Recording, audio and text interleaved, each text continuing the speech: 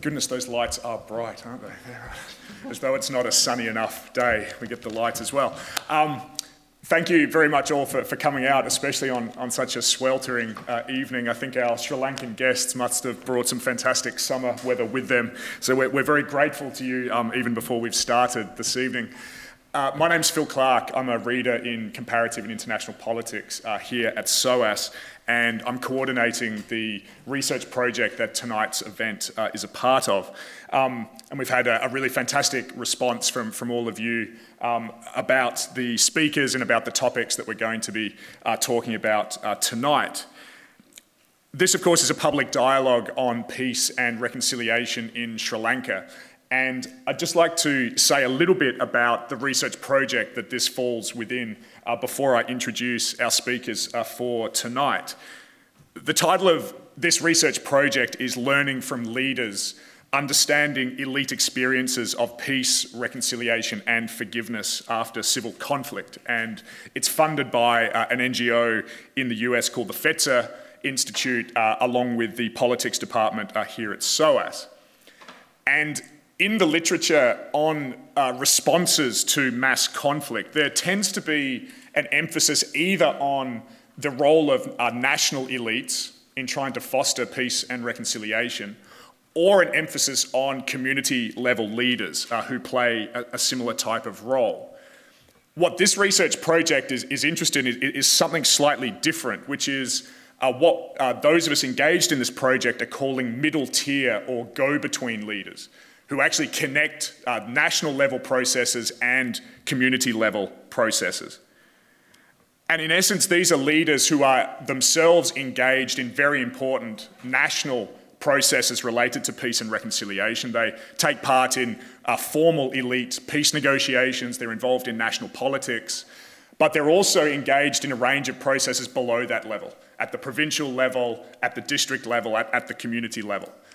And in essence, their role is to move backwards and forwards between these very different levels of actors.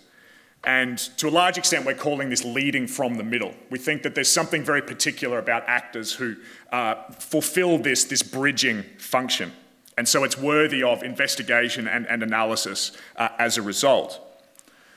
What's clear in the project to date is that there are very particular challenges involved for the leaders who play this very unusual role, particularly in terms of how they translate ideas between these very different levels of actors, so that something that might make sense at the national level in terms of peace processes can often be very difficult to communicate to communities at the grassroots, and vice versa, that leaders in this position also play a very difficult role in translating ideas from the bottom to elites at the national level.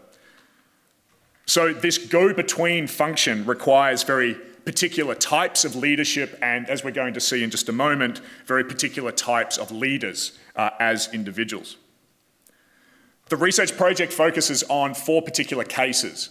We had a very similar public dialogue to the one that you'll see this evening back in February, which looked at the peace process in Colombia. And in fact, I know that several of our participants from the Colombia dialogue are actually here this evening, which is a nice sense of continuity for us as organisers. There's, of course, tonight's event on Sri Lanka, and in October and November, there'll be very similar dialogues on Northern Ireland and on South Africa. In each case, we invite pairs of leaders from the case study countries who come from different sides of the political or the social divide that the conflict encapsulates.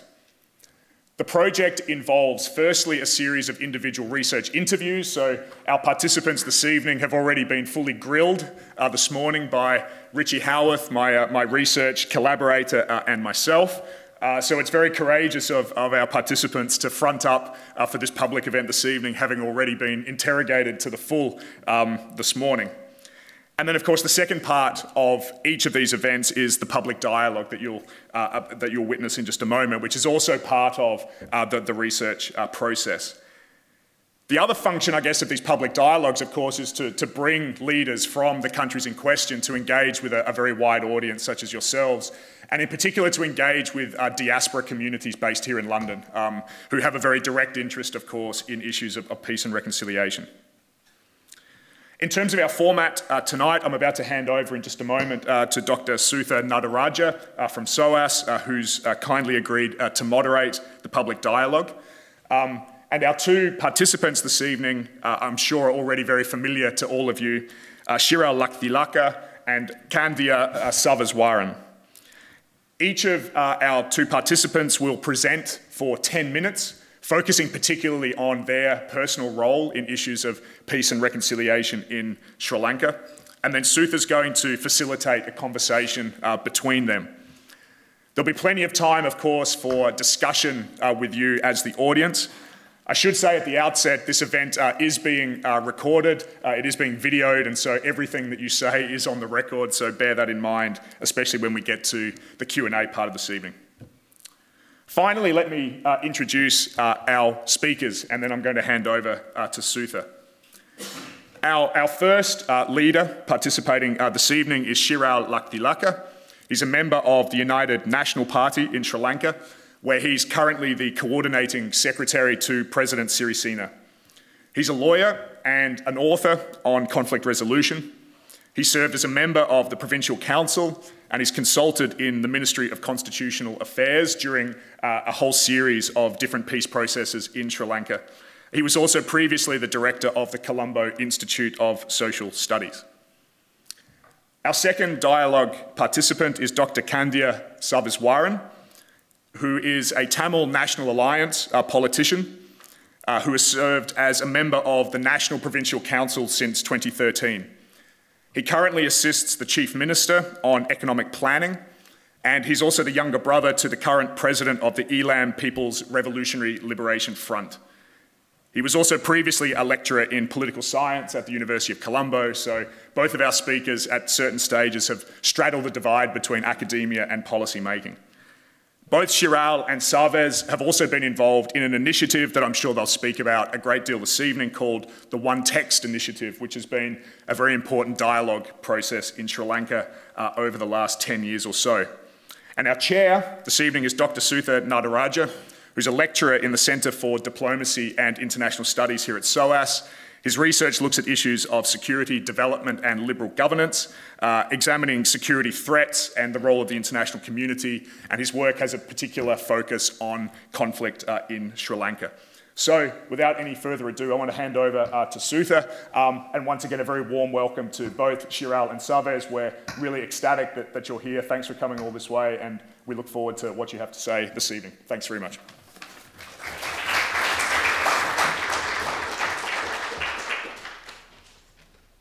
Can you hear me? Good. Good evening, everyone. Thank you for coming out tonight. We were not sure whether the heat would encourage most of you to go to the park or the pub instead. So my role as chair is to effectively facilitate a dialogue between our two speakers, which includes forcing them to talk. So the idea is that Srila will say some opening comments, Sarvez will say some opening comments, they will respond to each other's comments, and then it will be a dialogue primarily between the two of them.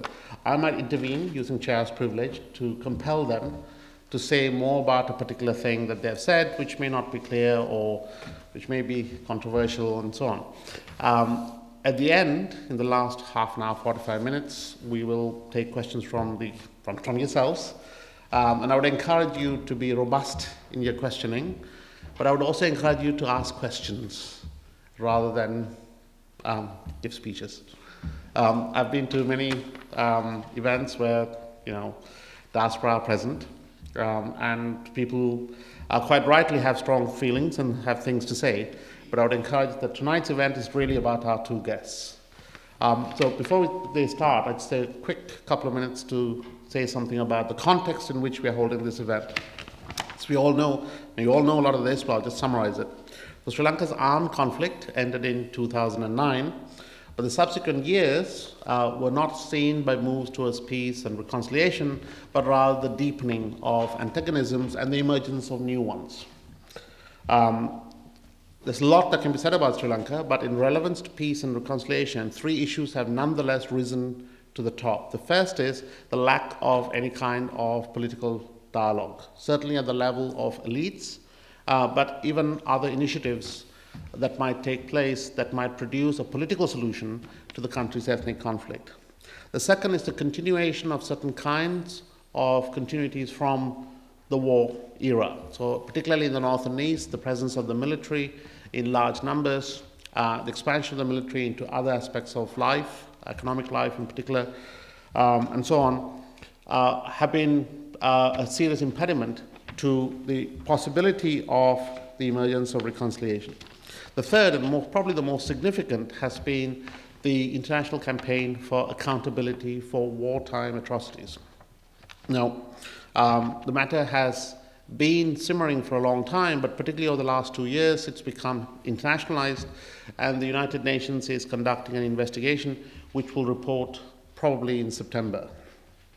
Now, all these elements have taken place in a context where a particular leadership that started before the war, President Mahinda Rajapaksa's government, was in place, which is why the election, the sudden election of President Sirisena in January has opened up a lot of optimism that things might be different.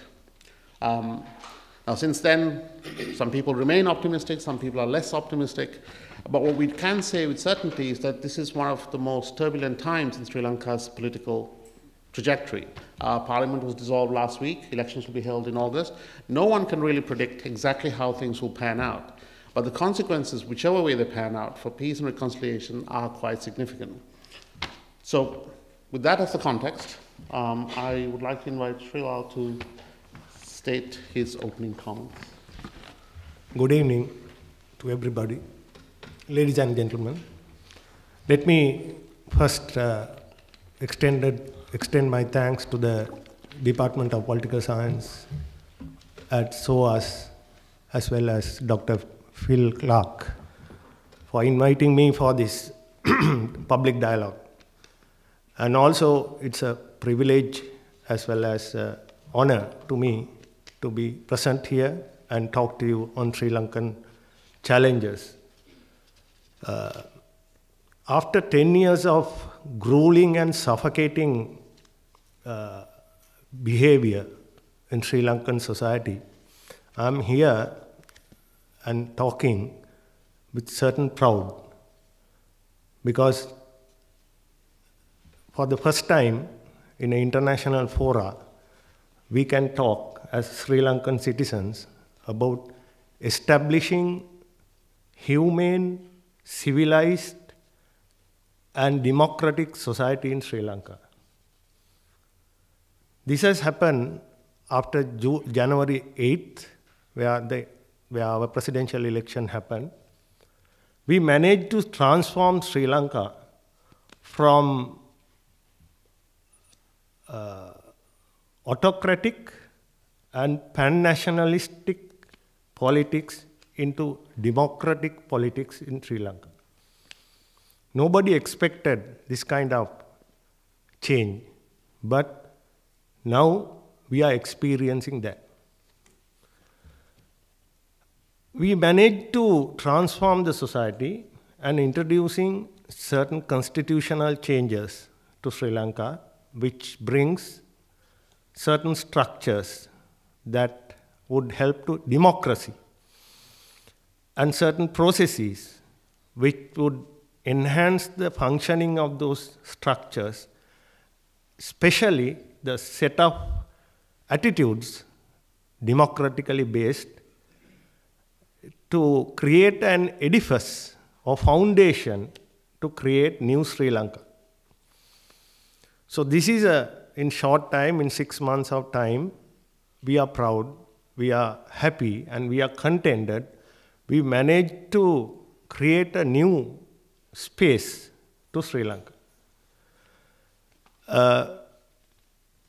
Peace, reconciliation, transitional justice are challenging and contentious issues still to Sri Lanka, but we are quite confident that with this gained democratic space, we would be able to deal with those challenging and contentious issues.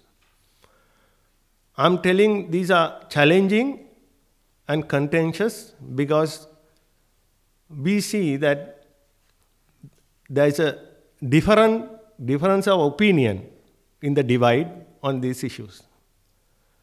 When it comes to peace, we see a lot of rhetoric as well as policy needs involved in peace or resolving the Sri Lankan question of non-majority communities. So, in reconciliation, although we talk about reconciliation, my personal opinion is it's too early to talk about reconciliation because although it's a post-war issue, Sri Lanka never had a post-negotiation stage. After the war, what we see is that victorious community and a defeated community. In that context, it's very difficult to think about political reconciliation, basic limbs of reconciliation, such as political reconciliation, where you have to resolve the externalization of decision-making process of certain communities, and also victim-perpetrator reconciliation, how to forgive and forget in the context of victorious mentality. These are challenges to us. And also, in a way, only area it is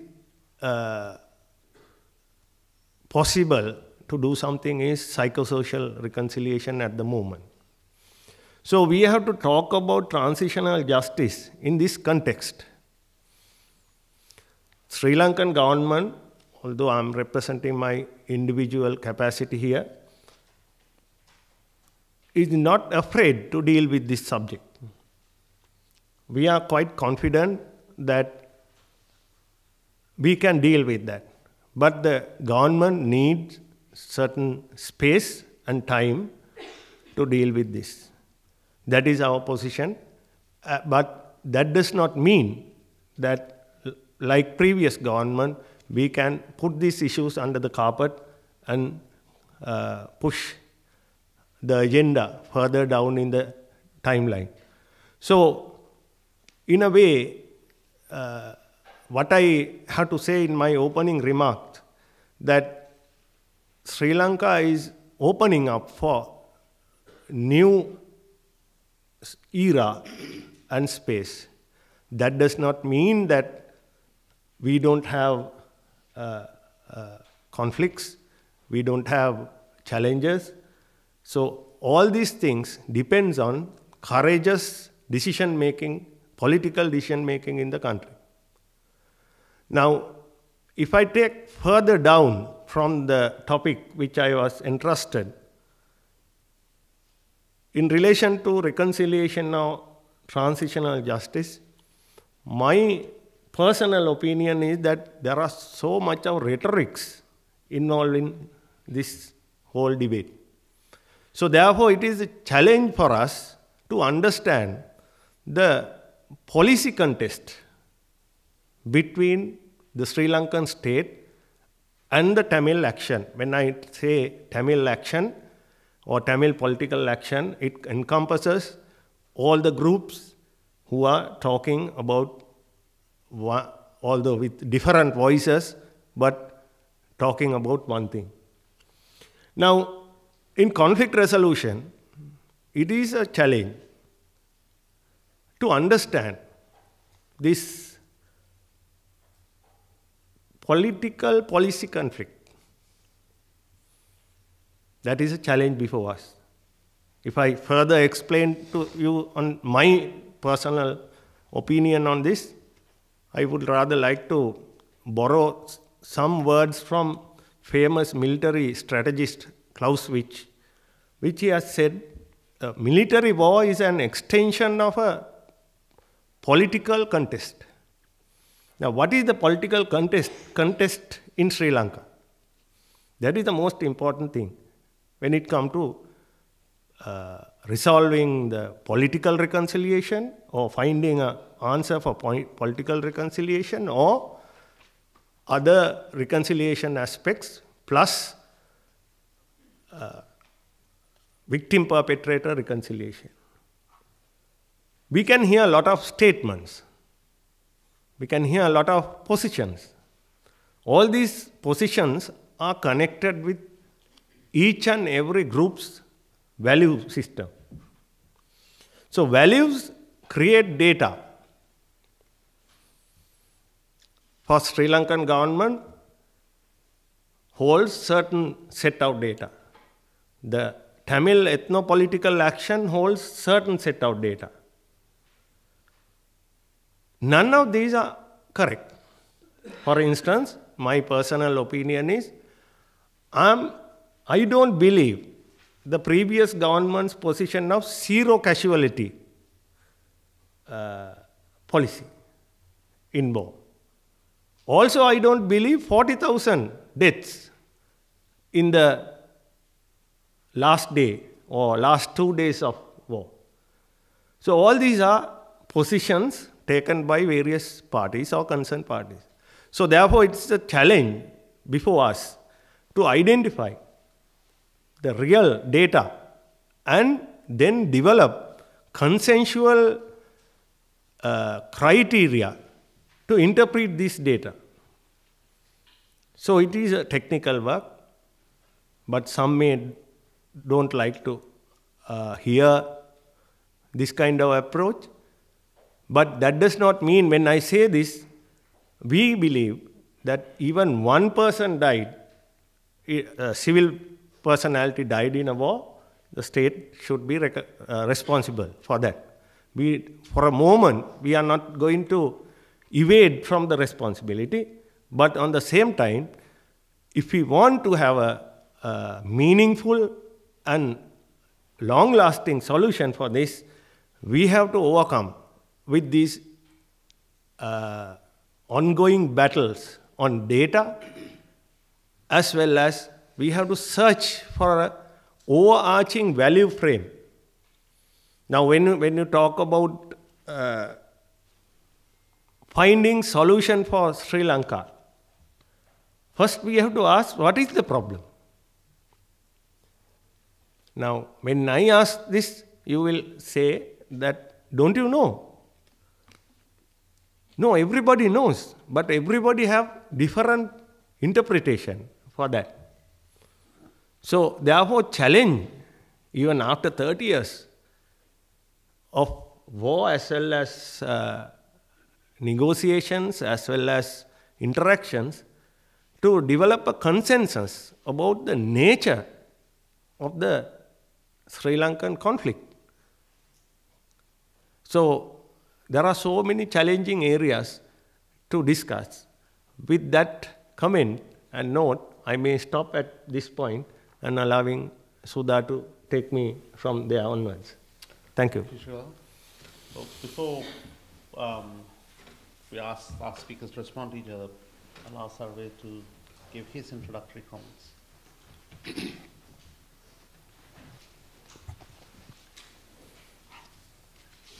Good evening. Friends, first of all, I would like to thank to the team of SOAS in this project to invite me and provide this privilege to share my thoughts and little experience on the reconciliation process on and off, comes and goes in Sri Lanka.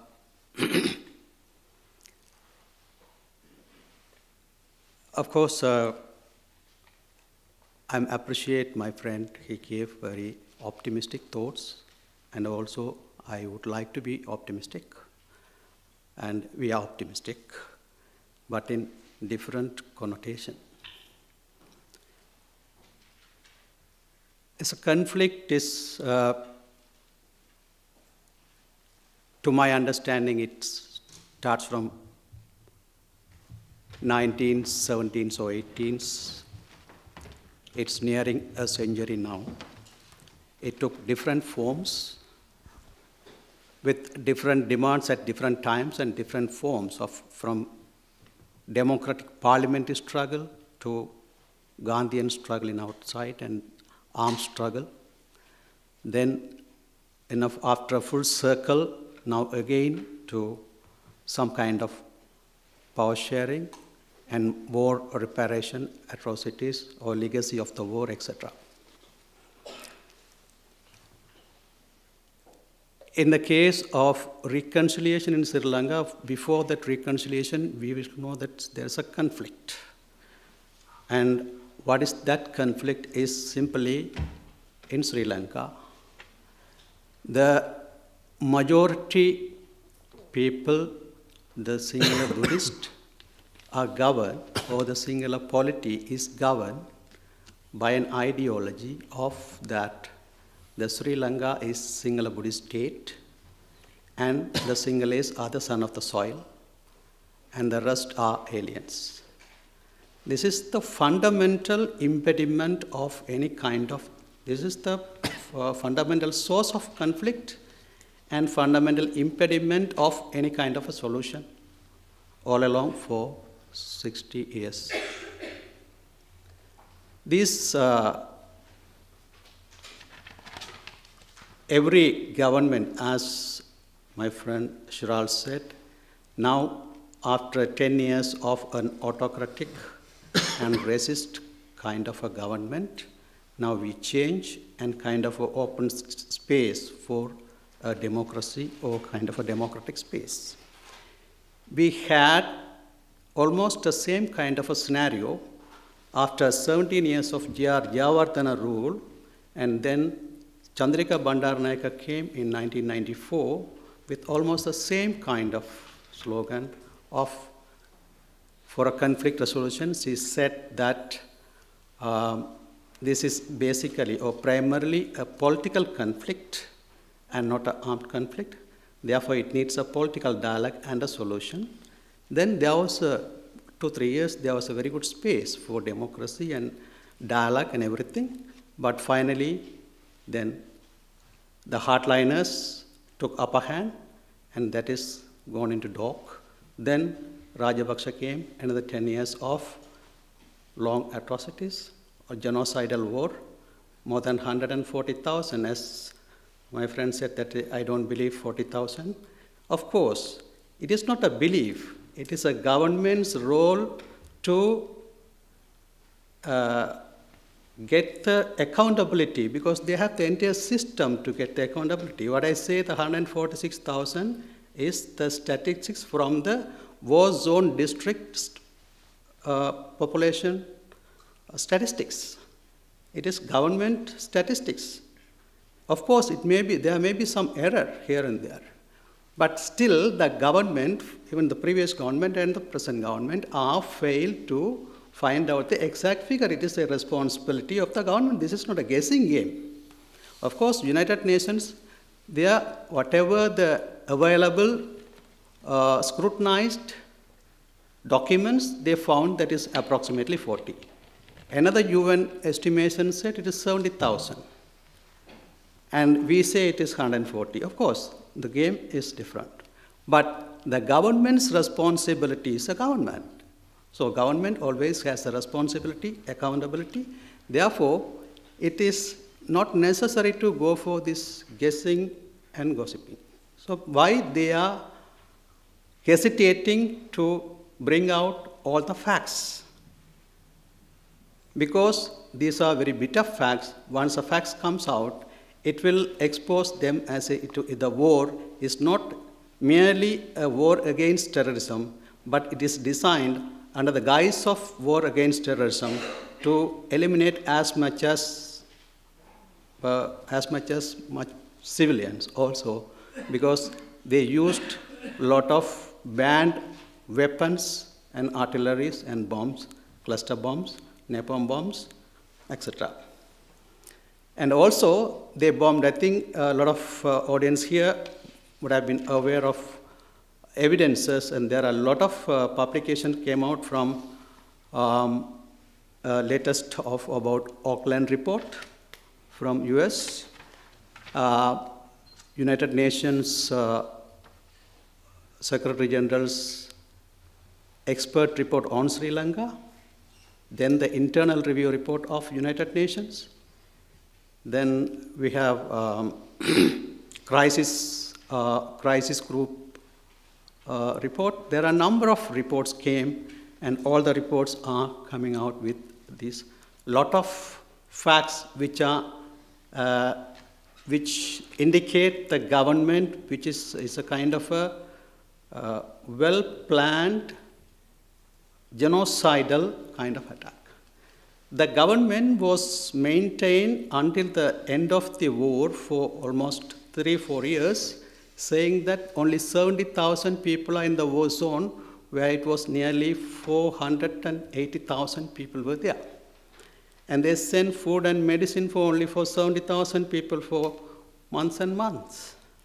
And even the people, when they were in the queue for medicine and food, they were bombed and artillery bombed.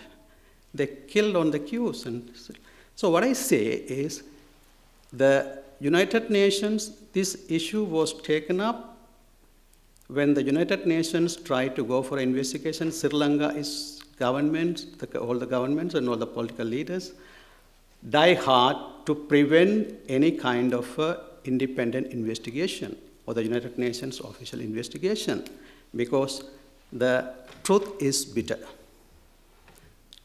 As he said, he accepted that this kind of a genocidal war, a huge amount of loss of lives, huge amount of property is completely destroyed. Even after the war, there are vast areas occupied by the, forcibly occupied by the army. Areas in the sense it is civilian areas and civilian settlements. More than it is estimated nearly 100,000 acres.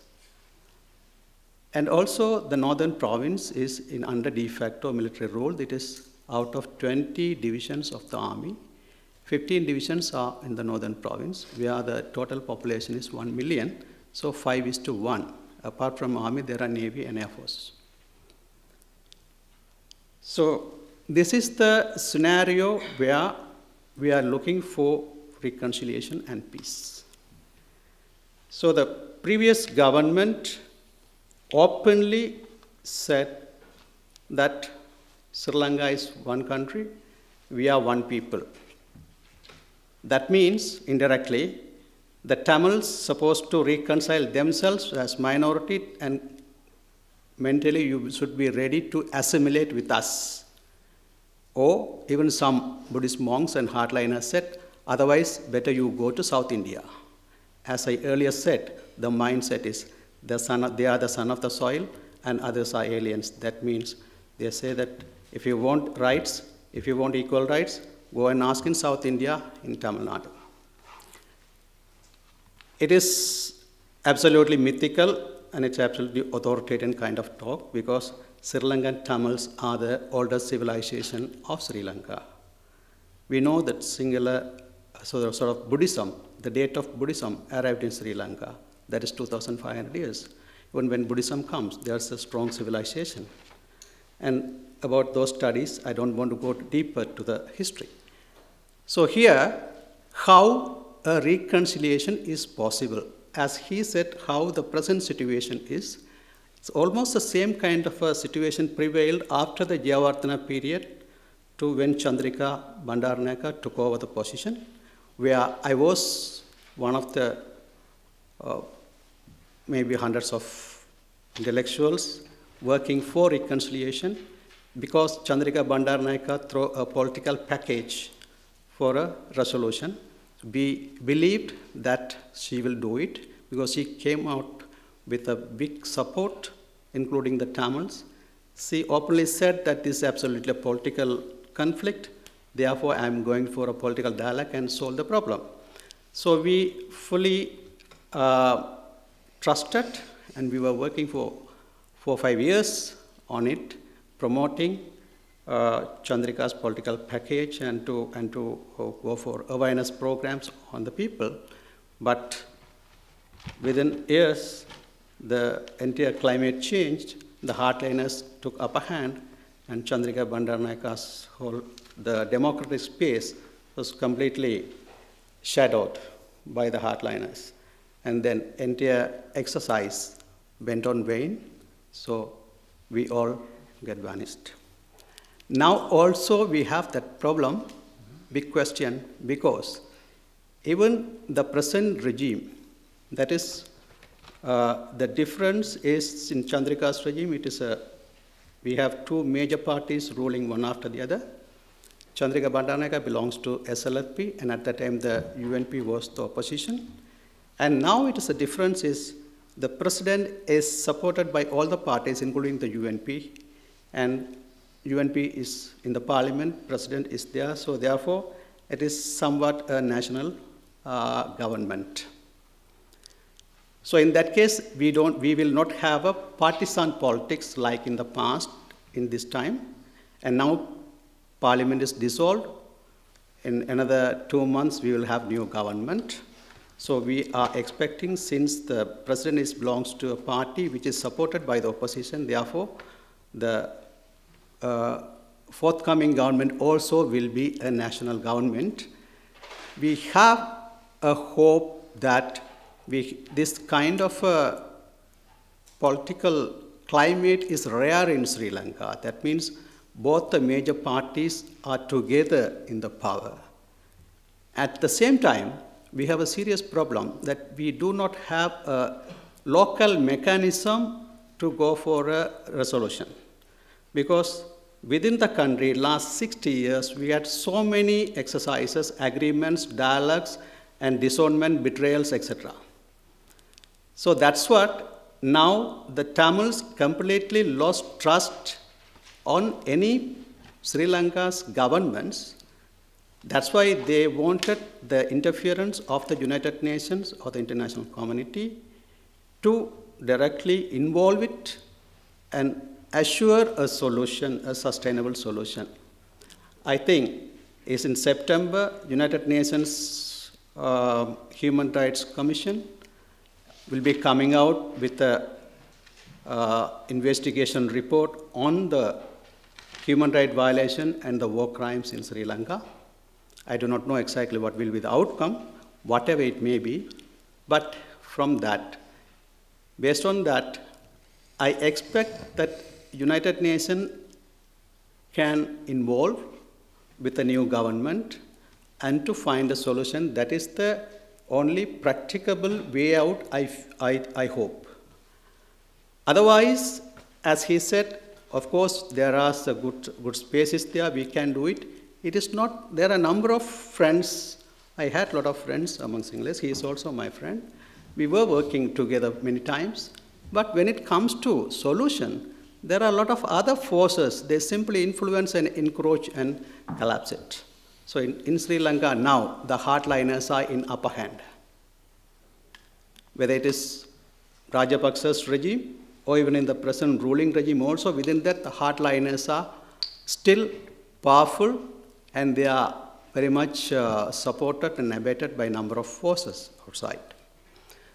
Therefore, it is not that easy that, as he said, that we find out or thrash out a solution within the framework of Sri Lanka and within the domestic mechanism or using the domestic mechanism. There is no domestic mechanism at all. Therefore, it is very much important the active and concrete involvement of the United Nations with a new government. Then only we can have a solution or sustainable solution to the problem. And Tamils, since they do not believe, because in Sri Lanka we have 75% of singular Buddhist and rest are Tamil speaking. Therefore, and also, as I told, that the governing philosophy is that it is a singular Buddhist state.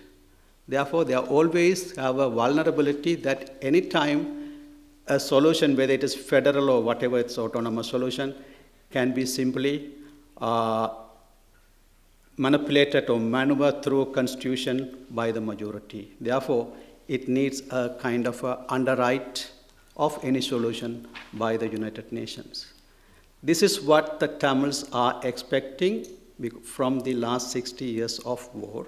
and 60 years of struggle and the agreements and the betrayals and the disownments of whatever we had came through. I am very much optimistic and very much believe, because I was working in Colombo University for 20 years. I have a lot of friends in all communities personally. That doesn't mean that the different mindset of the people, the Sri Lankan community, the Tamils and Sinhalese, it is kind of a vertical division in all spheres of the life. The same political issue or the same problem is given absolutely opposite by the two different medias, two communities' medias. So like that, it is the same issue is portrayed by the Sinhala leaders to the Sinhala masses differently and Tamil leaders to differently. That means that kind of a vertical. So here, what I say, it is the kind of a conflict between the fact and myth. There is what I feel is fundamentally the problem for conflict and the impediment for any kind of a solution is kind of a identity construction issue of the Sinhalese and the denial of the Tamil identity.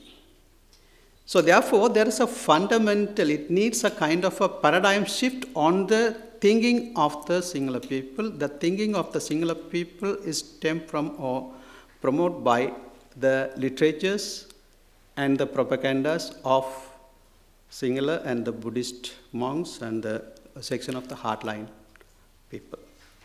So it is to be changed. It is not easy to change that, but it needs a will and guts to the Sinhala political leaders to say the truth to the people instead of construct the mythological matters as an identity. So therefore, that's why I said that the domestic mechanism is very much blurred, vulnerable, and not very strong. If there is a domestic mechanism is available, and if there is any strong mechanism, in the last 60 years, we would have been thrash out some kind of solution. So therefore, the involvement of sort of a concrete involvement of the United Nations is necessary. And I hope that the forthcoming government will be a national government, so there is no partisan politics that one will pull the carpet of the other. The chances are less. Therefore, that opportunity should be utilized by the United Nations on the interest of a nation, that is the Tamil nation of Sri Lanka.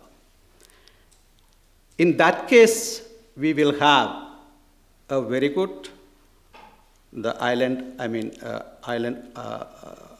that as a paradise of the earth, as in, as we usually in Sri Lanka propagating the island, sort of paradise of the earth, the island.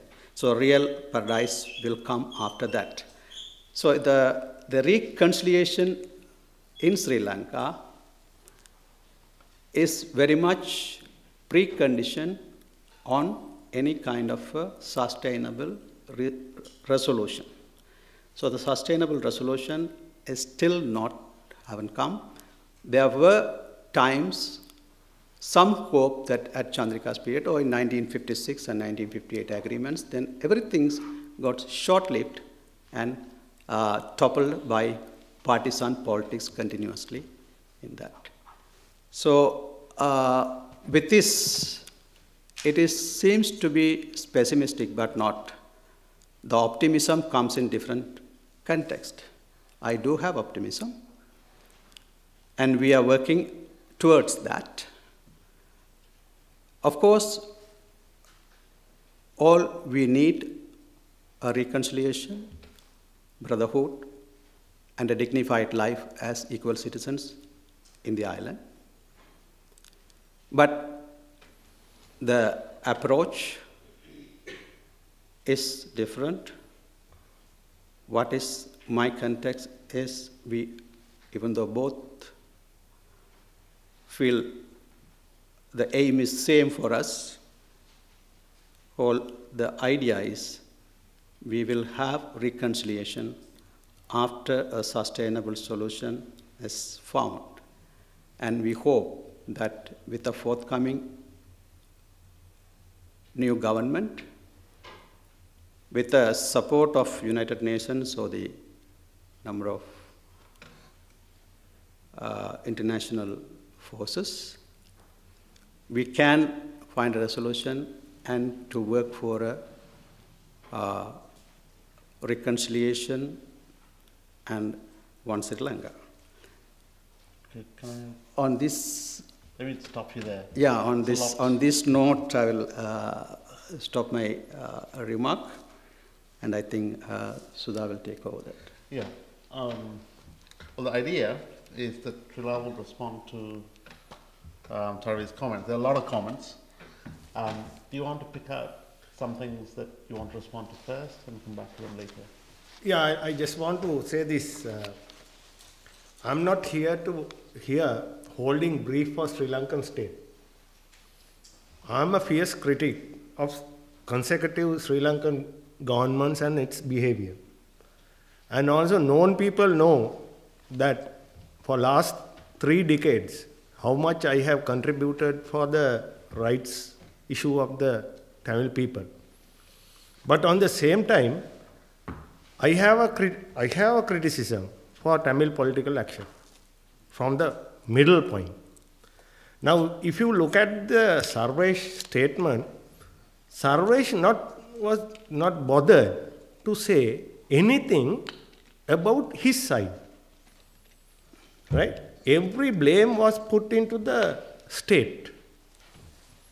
Now, we know when you talk about the negotiations happened in 2003, who is to be blamed? Have anybody done a proper research on that? I'm not going to blame anybody. But when Sarvesh talks about planned genocide, now what about in same humanitarian law, if some party uses a civilian as a human shield, so will it not considered as a contributory factor? So I'm not going to react for Sarvesh every statement. He has a truth as well as rhetoric.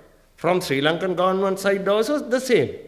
They touch the truth and also goes with the rhetorics. So that is my initial remarks also, that is what I said. The challenge is to find the middle ground. That is the reality.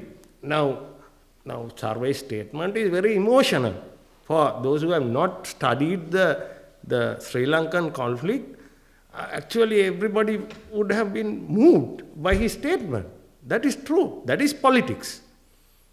But conflict resolution is something else. We are here, I am here to see and say with an optimism. I was optimistic in 2003, I was optimistic in 1994, even tomorrow I would start my work with certain optimism. That's how we work, because we are not part of this both sides. Unfortunately, this middle group is not powerful in Sri Lanka.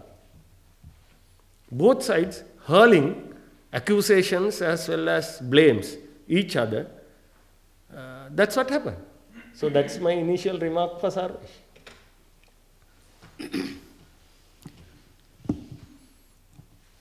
This is,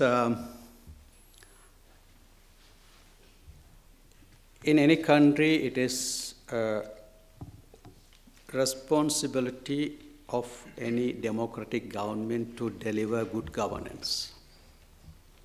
As I earlier explained, that the philosophy or the ideology that governs the singular Buddhist society, that's a fundamental problem. From that, because of that, the conflict arose and escalated. Therefore, it is always the ball is at the court of the government to go for a good governance or to rectify the problems. You cannot put the ball on us because we are in the vulnerable side and we are the victims, And so in a police station, you cannot go and ask that. Is a police station supposed to look after the law and order? They cannot blame us that why you are doing this and that. So it is like that. It is not, if I am the government, it is different. It is between two governments, it is different. But we are a suppressed society in a chauvinistic regime. So therefore, if you say that vulnerable section always take guard to protect themselves or pretend themselves. So it is true that there are a number of criticisms on the part of the when it comes to armed conflict, when the use of arms, there will be a lot of rights and wrongs. That is, that we cannot confuse with the cause of the struggle. The cause of the struggle is different from the what you call the means to the end. When we apply the means, there may be you may have criticism, you may have rights and wrongs, but the cause is not challenged. Entire world is accept the cause of the Tamils. Therefore, I think the cause we are talking always about to address the root cause of the conflict. But always the successive governments trying to show lollipop to crying child in hunger. This is the attitude always, but they always say that, always this kind of rhetoric of resolution. The last 60 years, why we were not unable to thrash out, because of we were living under continuous rhetorics of singular political leaders. They were successful of keeping the international community to believe on that rhetoric.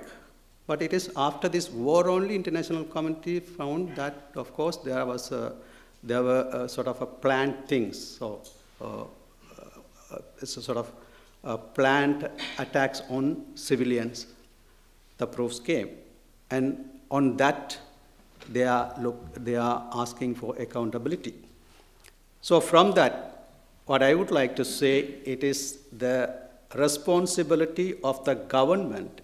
Does not mean that the people do not have any responsibility, but they are a suppressed community. They are always in a kind of a defensive position to protect them.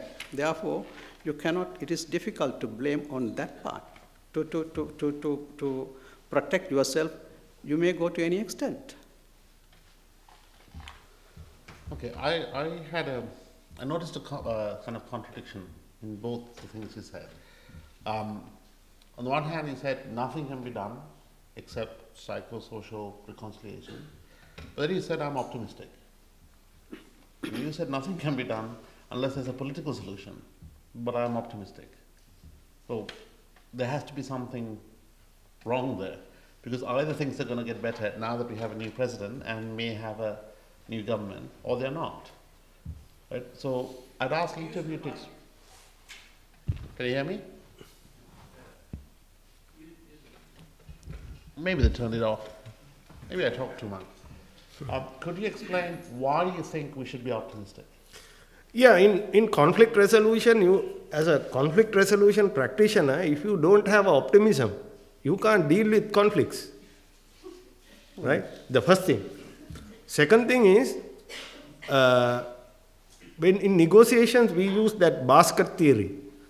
Now, you have several eggs in the basket, but first you have to select the egg where you can make the omelette, right? So, in my context, my opinion, reconciliation, the word reconciliation is have to achieve in Sri Lanka. There is no argument.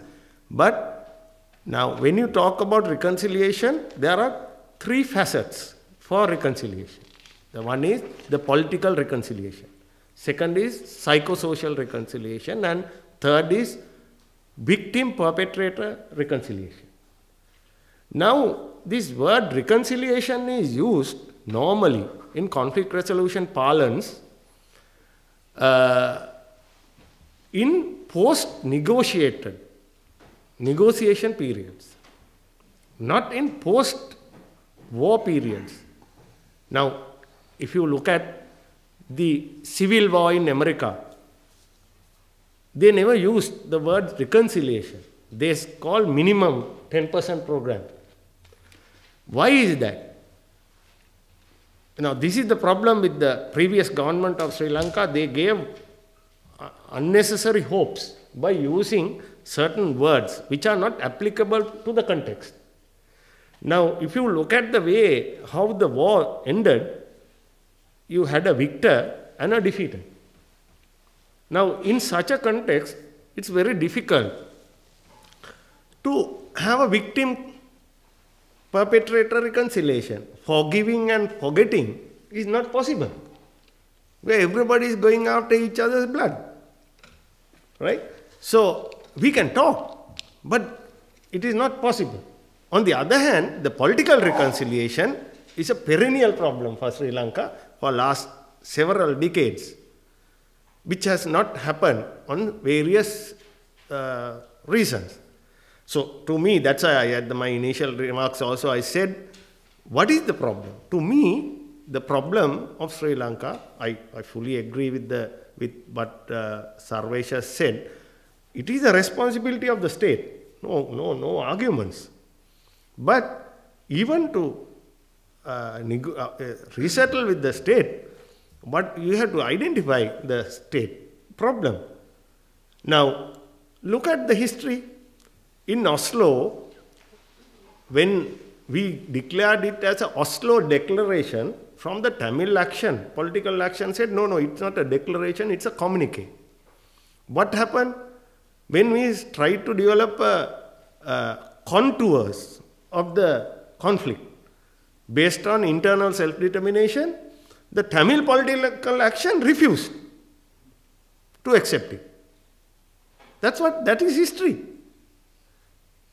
When I tried to go and conduct a workshop for LTT cadres on as a member of civil society, in that they never wanted to do that. So on the same time, Sarveswaran is blaming the history. I'm not going to blame anybody. That very carefully I'm using my words. I don't want to blame anybody. But what we want is to understand the problem. There is an issue on that, although we pretend that there is no issue.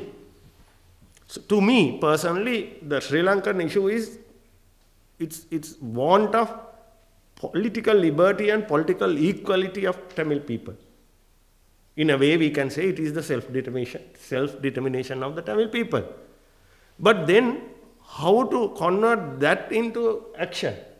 What is the solution? Whether now some group says we want separate state, another group says we want confederation, another group says no, federal.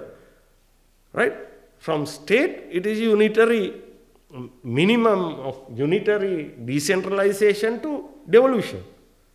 So in this spectrum, there are groups who are fighting ideologically and academically. This is what happened in Sri Lanka.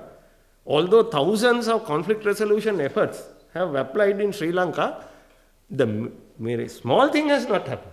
So that is the reality. So what I have to say on that this whole thing, reconciliation, yes, there is a contradiction when we talk about human conflicts.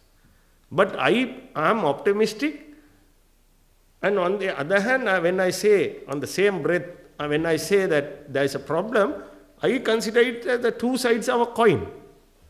Right? Coin goes on. So that's my approach. So otherwise, you can't resolve these things. No, I'm just being cynical about it. Why should we be optimistic? If you listen to may I answer for that, Sudha? Yes, you can be cynical. You can give up the optimism. Then what you have to do? You have to wage a war. Then what happens? The cycle once again goes back. So I know when I say so, it's very unfair and suffocating. I'm putting a suffocating idea, right? So what else? You have to then fight with a nation state and establish a separate state. If you don't have the optimism, then that is the only solution. Well, in a very brutal manner, I am saying. Well, that's precisely why I would assume that you have this wide spectrum of people who don't believe that reconciliation is possible.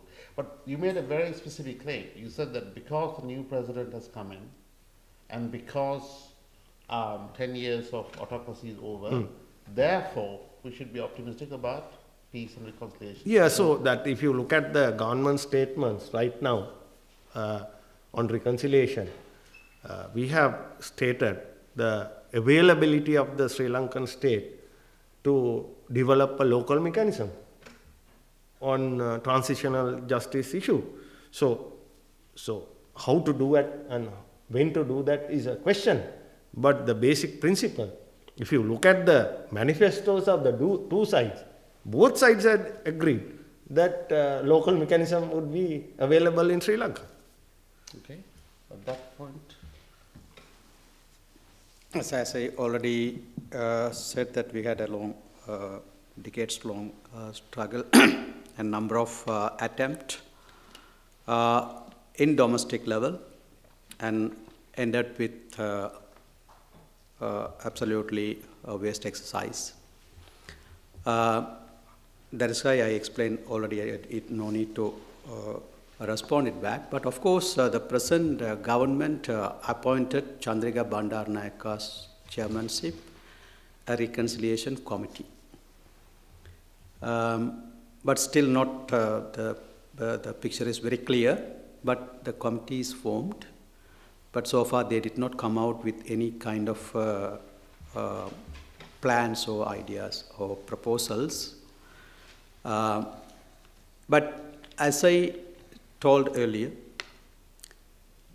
as long as the governing philosophy is not changed, the domestic working of functioning of domestic mechanism is a big question.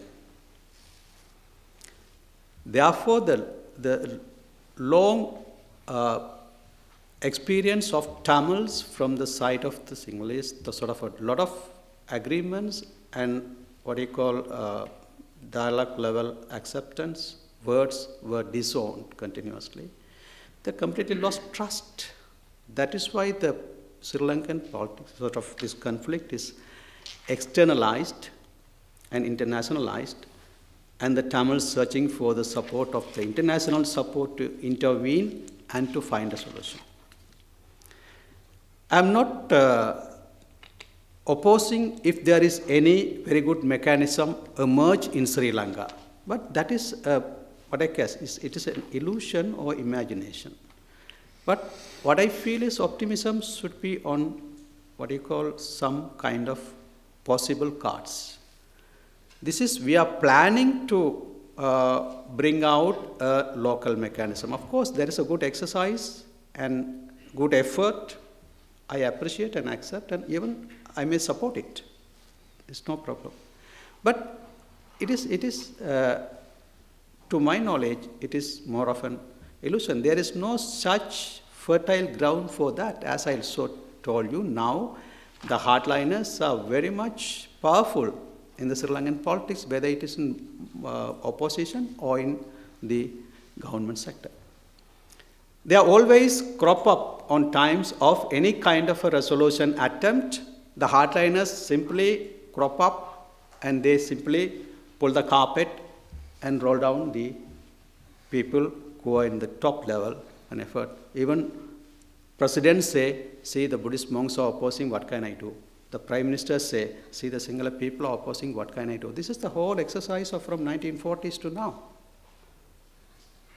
Of course, I very much appreciate my friend, his optimism. I am also optimistic, as he said that how, if you say that you are not believing the domestic mechanism and how you can have the optimism. Of course, as I told that why we are looking for United Nations involvement because the domestic mechanism, of course, there will be a domestic climate because of non-partisan situation will be there in the forthcoming new government, we believe.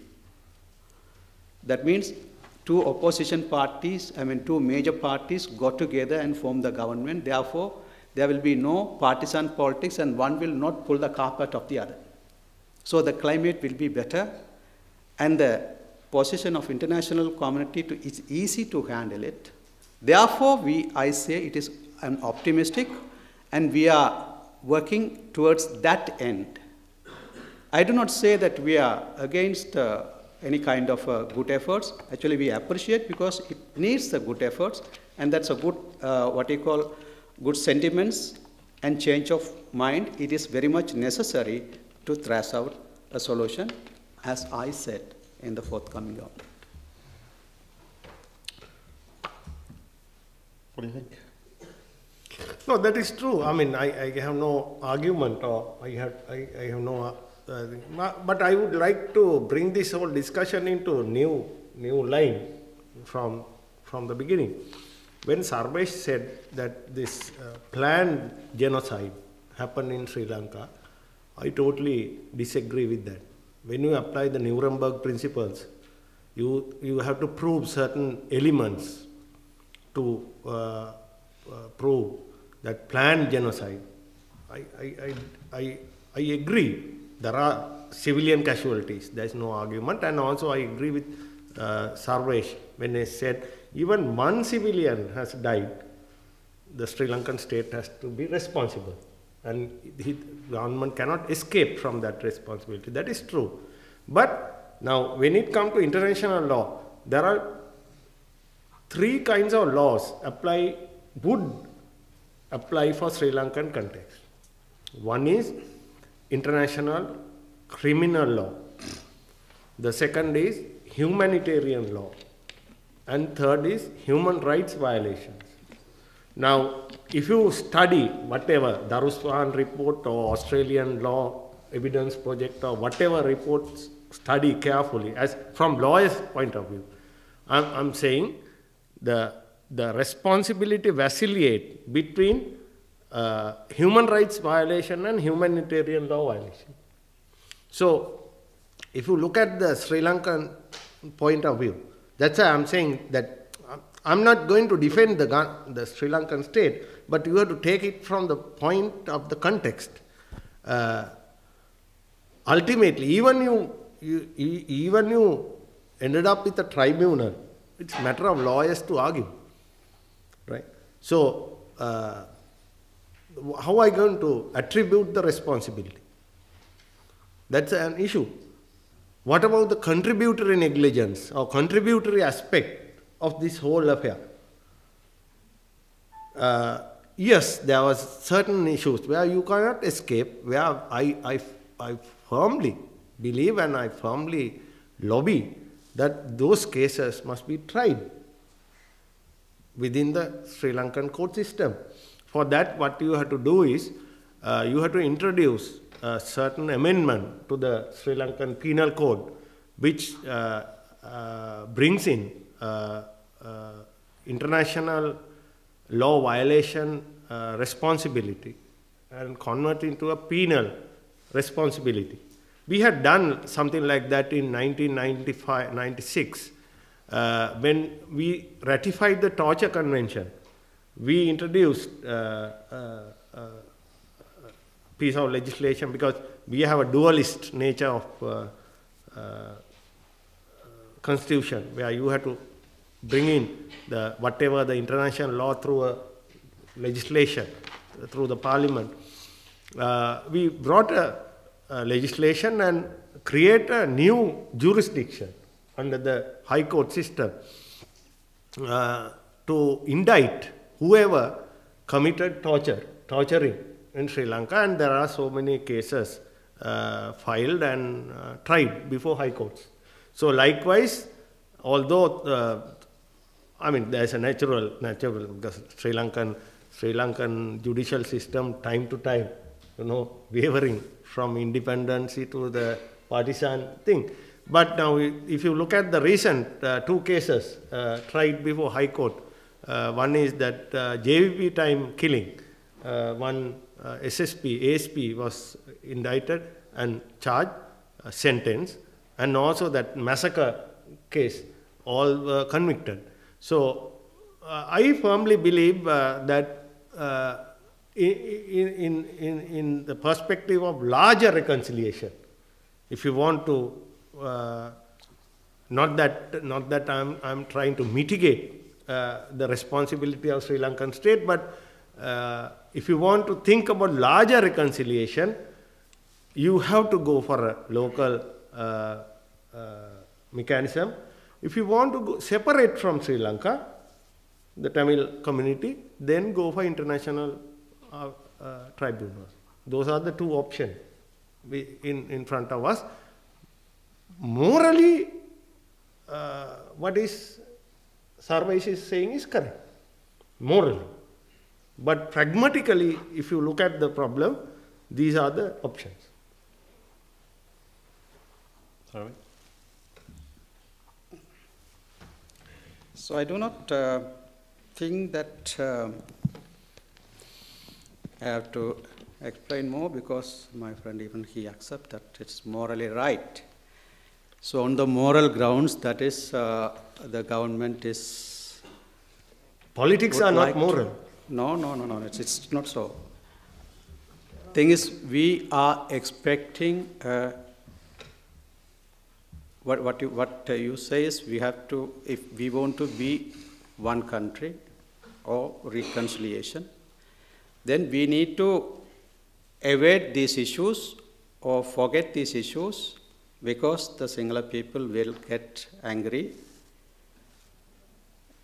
Or if you want to go separate, then you can go to international community and international courts. What I said is, even in any society, it is even without conflict, if injustice is done, then to restore the justice is a natural need. And how can you deny that? May I interrupt Sarvesh for a minute? There's a gap what I have said, because you understood wrongly. Because there's an ongoing process, that is Maxwell Parnagama Commission, which I also believe is not perfect, right? What you have to do is, first you have to identify the affected families and people. So that is the data. Then only you have to come to that. Otherwise, I'm not that harsh to say that you have to put everything on the carpet and evade the responsibility. Yeah, in my initial remark, I told that it is basically the duty of the government to take the entire data of on the war affected people. How many people were killed? How many became orphans? How many became under chronological illness of shell attack? No, there are in one district, the Kilinochchi itself is more than 5,000 disabled people. They lost limbs and legs or hands or whatever. Many hundreds of students, even the students, more than 400 students still have shell pieces in their body. Very frequently they faint in the schools and vomit in schools and like that. And we are doing it through the provincial council ministries, the doctors, and we are trying to address these issues. But even I brought a resolution in the provincial council, Northern Provincial Council, to take a complete data in the Northern Province, because we can do it in the Northern Province itself only. The Eastern Province has supposed to do it, because central government is always blocking even to go for an independent kind of taking this kind of data. And even a provincial council, when we take, that is also blocked by army. When we go, it's in everywhere is army. It is 150,000 armies there in each and every village, and 1 week people goes and they are immediately intermediate, and so we cannot do it practically. So it needs a central government support to do it. If we want to do it without the central government support, and central government supposed to say the intelligence and the army to stay inside and allow the work. without which we cannot do it, because otherwise simply they'll arrest us also. This is the situation in Sri Lanka. The situation is entirely different, actually, not as he said. So the data, how is the government supposed to take the data, but government do not want to take the data. There are some data from the divisional secretariat level, but it is not very, how do you say, it is very much ironical. I know a lot of people are afraid to give data to the government side, because always intelligence simply entered the house and, okay, if they give that, okay, my son is killed in the war. So immediately they say, you are the former LTT terrorist. They arrest. Still, after the war, the Prevention of Terrorism Act is strengthened further and grossly abused to take, always to terrorize the Tamils by, whenever they want, they take youths or people, arrest simply under Prevention of Terrorism Act. There is, for 1.5 years, you can put them in behind the bars without any trial or anything. So this is still there. Therefore, this kind of under this kind of military rule and the prevention draconian law, only we are living. So that's why when he says I'm emotional, I am part of the society. I know I'm a friend, but still I am part of the society. And I'm working with the society, for the societies. Every day we are facing such problems. That's why I'm talking. So if I'm emotional, I'm sorry if I'm emotional, but it is fact, 100% fact. No comment. Oh, okay. Well, I'll ask a question. I mean, you're a lawyer, right? So the PTA, right? People detained under the PTA, people not charged or released, is a perennial problem, right? Which has happened in previous government, and every time a new government comes, there's expectation. Because there's a new government, things will be changed. Can we expect things to change now? You know, the PTA, which I don't agree, it's a very draconian piece of law in Sri Lanka. PTA applied similarly to the JVP or Sinhala rebels also, Sri Lanka. It is not a piece of legislation which purposely aimed at Tamils. It is a tool used by state to contain rebellion, which I don't agree, philosophical. But in the immediate future, the chances of abolishing PTA is not there, frankly saying, because but you can shelve it. For instance, in last 2 or 3 years, the Attorney General's department has not indicted people under the PTA. So it would be a weapon in a Pandora's box, where state will time to time, I'm saying that's how the states are thinking, because states are not hermits, right? So we have to understand the reality. But that's what I meant, that people are still arrested under PTA, but they're not charged. So this is not a question of abolishing the law, but actually applying the rule of law. No, I mean, now, so I think according to my knowledge, the people are arrested in case of arrest under the normal law, under the emergency law, but not under PTA, unless in extreme cases, right now, last year and now. But in the future also. Excuse me, that emergency is removed 2 or 3 years. Yeah, that's true, but time to time you can implement it by the president. Very extreme situations, we have seen PTA was used, but our argument for the government is that you need not to have a PTA, because under the penal code, the offences against the state is there, so you can work. So you need not to have unfortunately this was borrowed from British government, right? The PTA, if you look at the preamble is straight away imported from British PTA. So the various countries are using as states, although we don't like that. But I think gradually the utilization of that piece of legislation will be declined. Why? Yeah, not from this, from the democratic point of view. There is an opinion within the society that using of PTA is not suitable in decent societies. Okay. Do you have a comment? No, that is point of view. That's what I cannot deny that. For public dialogue, it's very polite. Okay, I had another question. Right. You talked about the middle ground. What is the middle ground? That depending on the issue.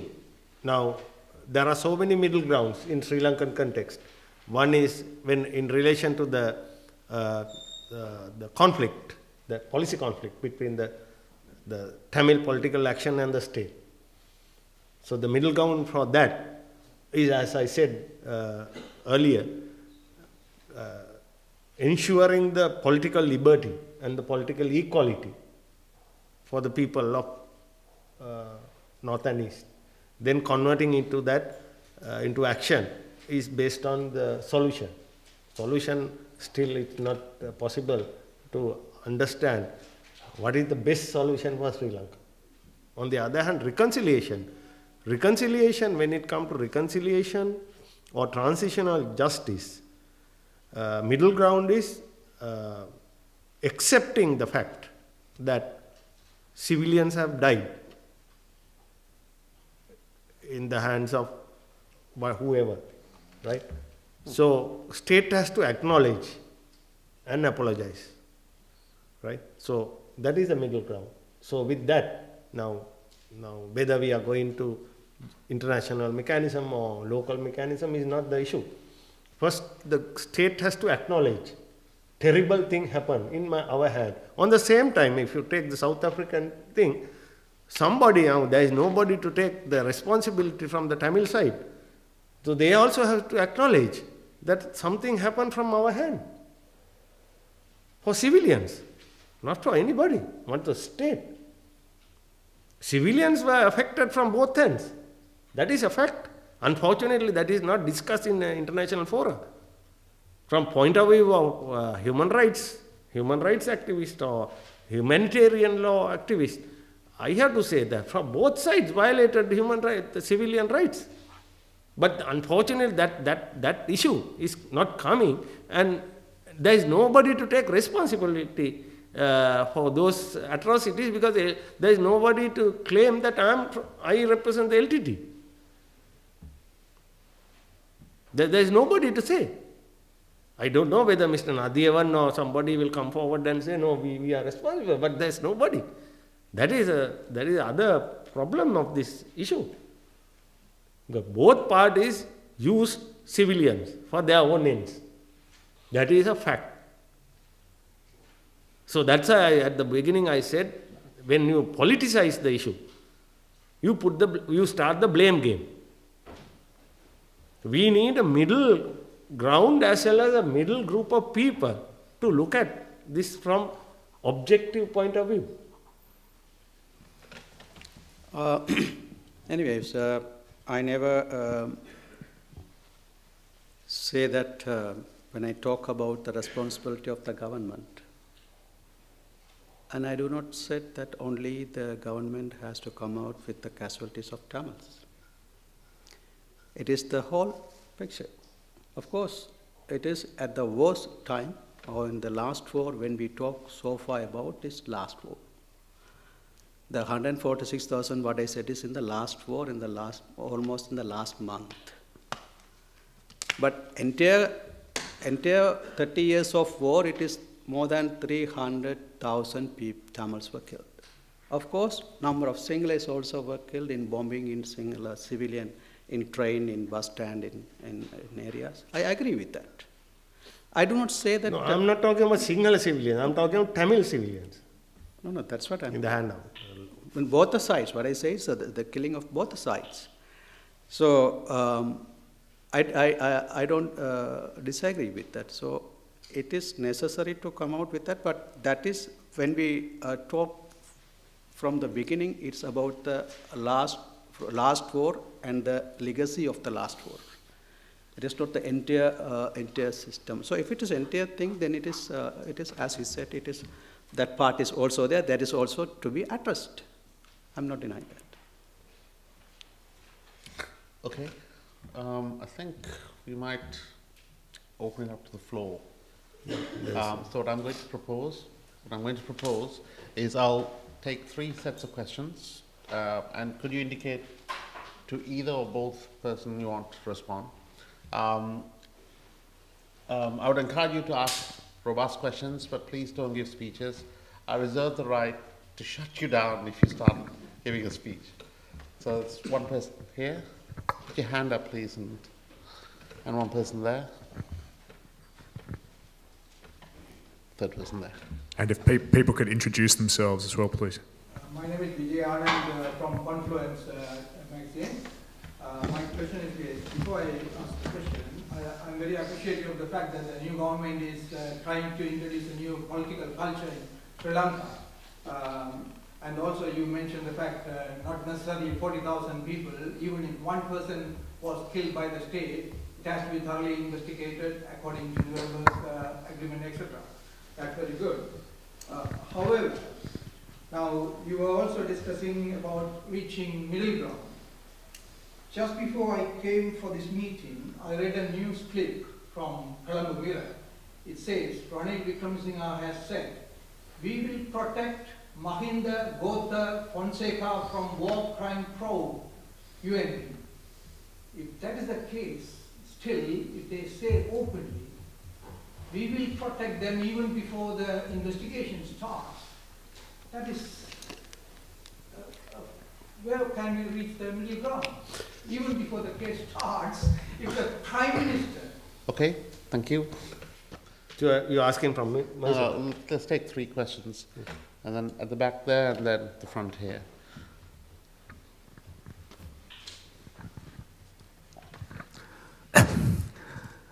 I think both talked about reconciliation. I think it's a very wonderful word, especially when it comes to conflict resolution and conflict resolution NGOs, and everyone talk about reconciliation, and it's a wonderful word. I think even the hardliners won't disagree for conflict resolution between warring parties, so at least openly don't disagree. But my question is, I can understand the Tamil people's urge for reconciliation because for them to survive in the island, they have to reconcile with the other party. I can understand that. But what's the motivation for the singular people to come forward and support this reconciliation process?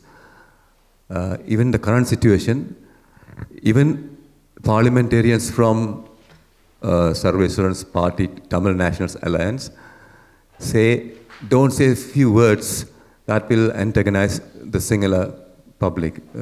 Words such as political words like federalism, self-determination, even 13 plus. Some people say that 13 plus is equivalent to cessation. So I don't know how, what's the motivation and how you're going to do this reconciliation. It's the third row. Hi, James Ingram from the Commonwealth Secretariat. I just wanted to ask both speakers what faith they would place in the practical advantage that the National Human Rights Commission could play as a national level institution, but one which should, in a normative respect, be independent of the state. So, what role it could play either in its current state with its current commissioners, or in an ideal way. Okay. Do you want to start? How about the role of the Human Rights Council, Human Rights Commission, National Human Rights Commission? So you want to ask? Yeah, if you respond to me or him? To both speakers. Both. Okay. Of course, we have Human Rights Council in Sri Lanka, but it has no power actually. They can simply record it. And that is why the previous, before Navanidhan Pillai, it is, what's her name? She was the... Robertson? No. Yeah. Robinson. So she came to Sri Lanka and said that Sri Lanka's Human Rights Council do not have teeth. It is simply record the things, and also government do not give any power. They are unable to do anything. Therefore, the branch of the United Nations Human Rights Council should be established in Colombo. That was her proposal, and it was vehemently opposed by Rajapaksa regime. This is the status in Sri Lanka. The Human Rights Council is for the namesake. They are unable to do anything. That is, if that council functions effectively, or if that council works for its goal, then there is no need we go to Geneva and complain. The Sri Lankan council would have been done. That's why I all along said that domestic, all the mechanisms are completely politicized, or it is not just for the namesake to show to the world that we have all the systems we have. But all the batteries are removed. They will not function. Okay. Do you want to comment on the other two speakers? No, what he said is almost the same question I raised, and also he asked the question: what is the motivation? That is, as because of your optimism side, he asked it. So, okay. All right, so okay, on Mr. Ranil Wickremesinghe's statement. That's why I said in this game there are a lot of rhetorics. So don't bother about rhetorics in politics. But on the other hand, there's a point where even in my presentation also I mentioned this. I also personally argues that there is no planned genocide in Sri Lanka. So when I say that planned genocide, if there was a planned genocide, command structure is also responsible, and you have to prove there is a policy, national policy to kill Tamil civilians. Now, you know the proceedings of the Nuremberg trial. What happened? Right? So rhetorically you can say, but I have my own doubt as a lawyer, international law, as a student of international law. I mean, without aligning to any side, my personal view is that there is no planned genocide. So if there is no planned genocide, then you can't attribute that to Mahinda Rajapaksa or Fonseca. But there may be several other officers who are responsible for atrocities. That you have to go into. So I don't know. Mr. Wickremesinghe must have told such a statement with that kind of idea in the mind. So this is my interpretation. So for the second thing, I think Sinhalese wants reconciliation because we want stability. The country wants stability. You can't continue with this conflict forever. If you want to flourish, if you want to stable, if you want to have because now Sri Lanka is a middle income country, right? It needs this harmony. It needs multicultural harmony and multicultural stability.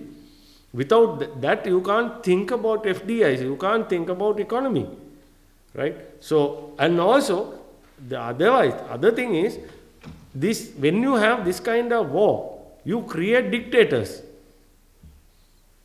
Now, dictator ultimately takes the democratic life of the whole country. So it's a vicious circle. So therefore, like-minded people, people who can understand the problem of Sinhalese community, understand, and they work for that. They want to resolve this.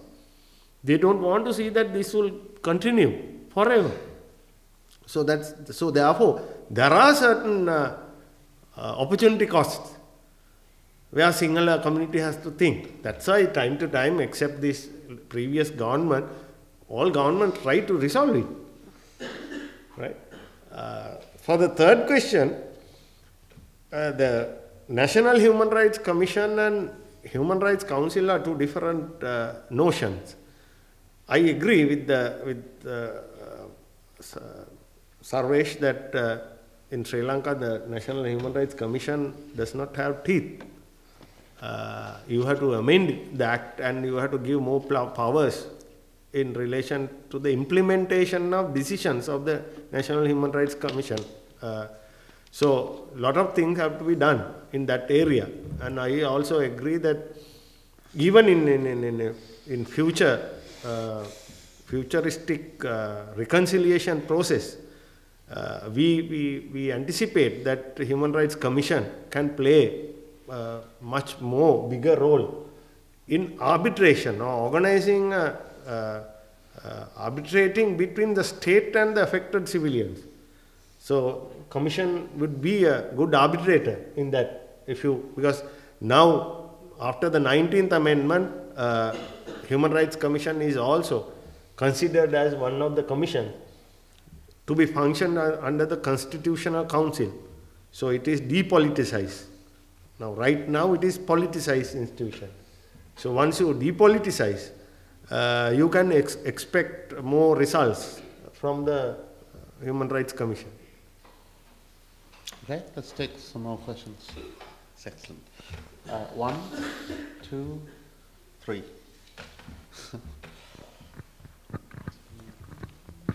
Hi, my name is Arani from Kingston University, London, and we've heard a lot about the kind of higher level political reconciliation things, and I guess I want to talk more about your roles as middle tier leaders and what you understand for more local level reconciliation.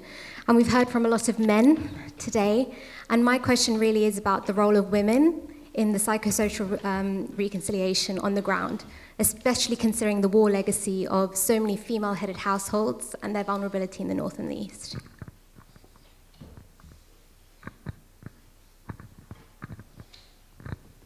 I'm Brendan O'Duffy from Queen Mary. I have 2 questions, but they're quick. Does the emerging competition among or within the Tamil diaspora groups in the UK and elsewhere, does that make reconciliation easier or more difficult? And the second question is related, I think.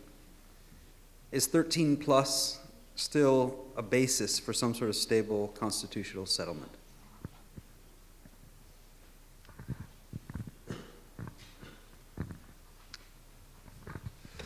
Hi, my name's Josh from King's, and this is to both gentlemen.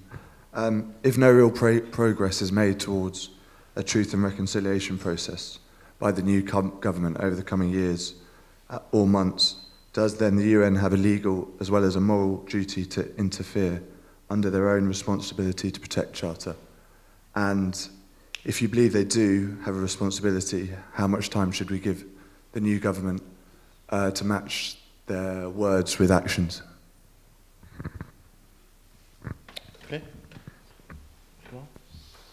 Yeah, on role of women, I am very proud to say that at the moment, I think Sarvesh would also agree with me, the WIN, there's an organization called Women in Need, with the support of Asia Foundation. I know that very powerful, very effective counseling service is conducted in northern province on psychosocial reconciliation. War-affected families are, but the issue is the magnitude of the issue does not allow us to say that the psychosocial reconciliation is happening at that level. Women's groups are working and women are more empowered in new conditions to do that. But still, it is not happening as a state policy. Most of the NGOs and civil society are involved with that. But I would say that the techniques and experience is there. And I know that the WIN is working with the Provincial Council Health Ministry, Northern Provincial Council. That knowledge and the experience what they have developed through that project can be utilized in future grand scale program. I have nothing to say about diaspora competition, and I don't know much about that. 13 plus is the basis for next negotiation. 13 plus, there is no such a thing. That was Mr. Mahinda Rajapaksa's hallucination, I would say, right? Just 13 then. Yeah, 13 is a basis. 13 is a basis. I mean, there are two views on that. My personal view is use 13, improve the structures, because if you look at as Sarvesh has told earlier, in every part, every country, you have spoilers. You can't expect spoilerless negotiations, right? So what you have to do is how to deal with spoilers is the most important thing. So if you are going for a new constitution, entirely new constitution, you have to go for a referendum because of the existing entrenched clauses are there. So referendum will give a sort of a problematic challenge for transformation. Therefore, if we can use the 13th Amendment as a basis and improve the structures, improve the, even unilaterally you can do that. My argument, my personal argument, that the concurrent list cannot be, the government, state, can not utilize in favor of the state. So then you can, through the Finance Commission, you can put more money to North and East Provincial Council. Then come to the next stage, like dealing with land powers or introducing new powers. So now if you look at India, it took 20 years to see a matured states. It came 1970s. Now look at the Belfast Agreement. Now after 10 years of Belfast Agreement, they gave police powers, right? So the problem is this discourse is awkward. Now international information is there, but those information is used at your will. So, but in given situation, my argument is use 13th Amendment as a platform and gradually improve, because when it happens, time will develop the necessary confidence among the South also, right? So that is very vital for me. I mean, I know that when I say that you have to develop the Southern consensus, somebody will ask, how can you expect, how many time you have to, or how long you have to wait in this game? So I don't know, but this is my point of view. Time period. The fourth question asked about. It's a question about how long should the entire committee give you? I don't think this time that time will be given. I mean, there would be a report, definitely. That's what I feel from Geneva, right? So, but recommendation will not come. There would be a prima facie report. Based on that, then it will go to the working group 1 and see what is the proper mechanism to do that, handle such prima facie evidence. So then it's the responsibility of the government. I don't think that the time factor is in favor of Sri Lankan government.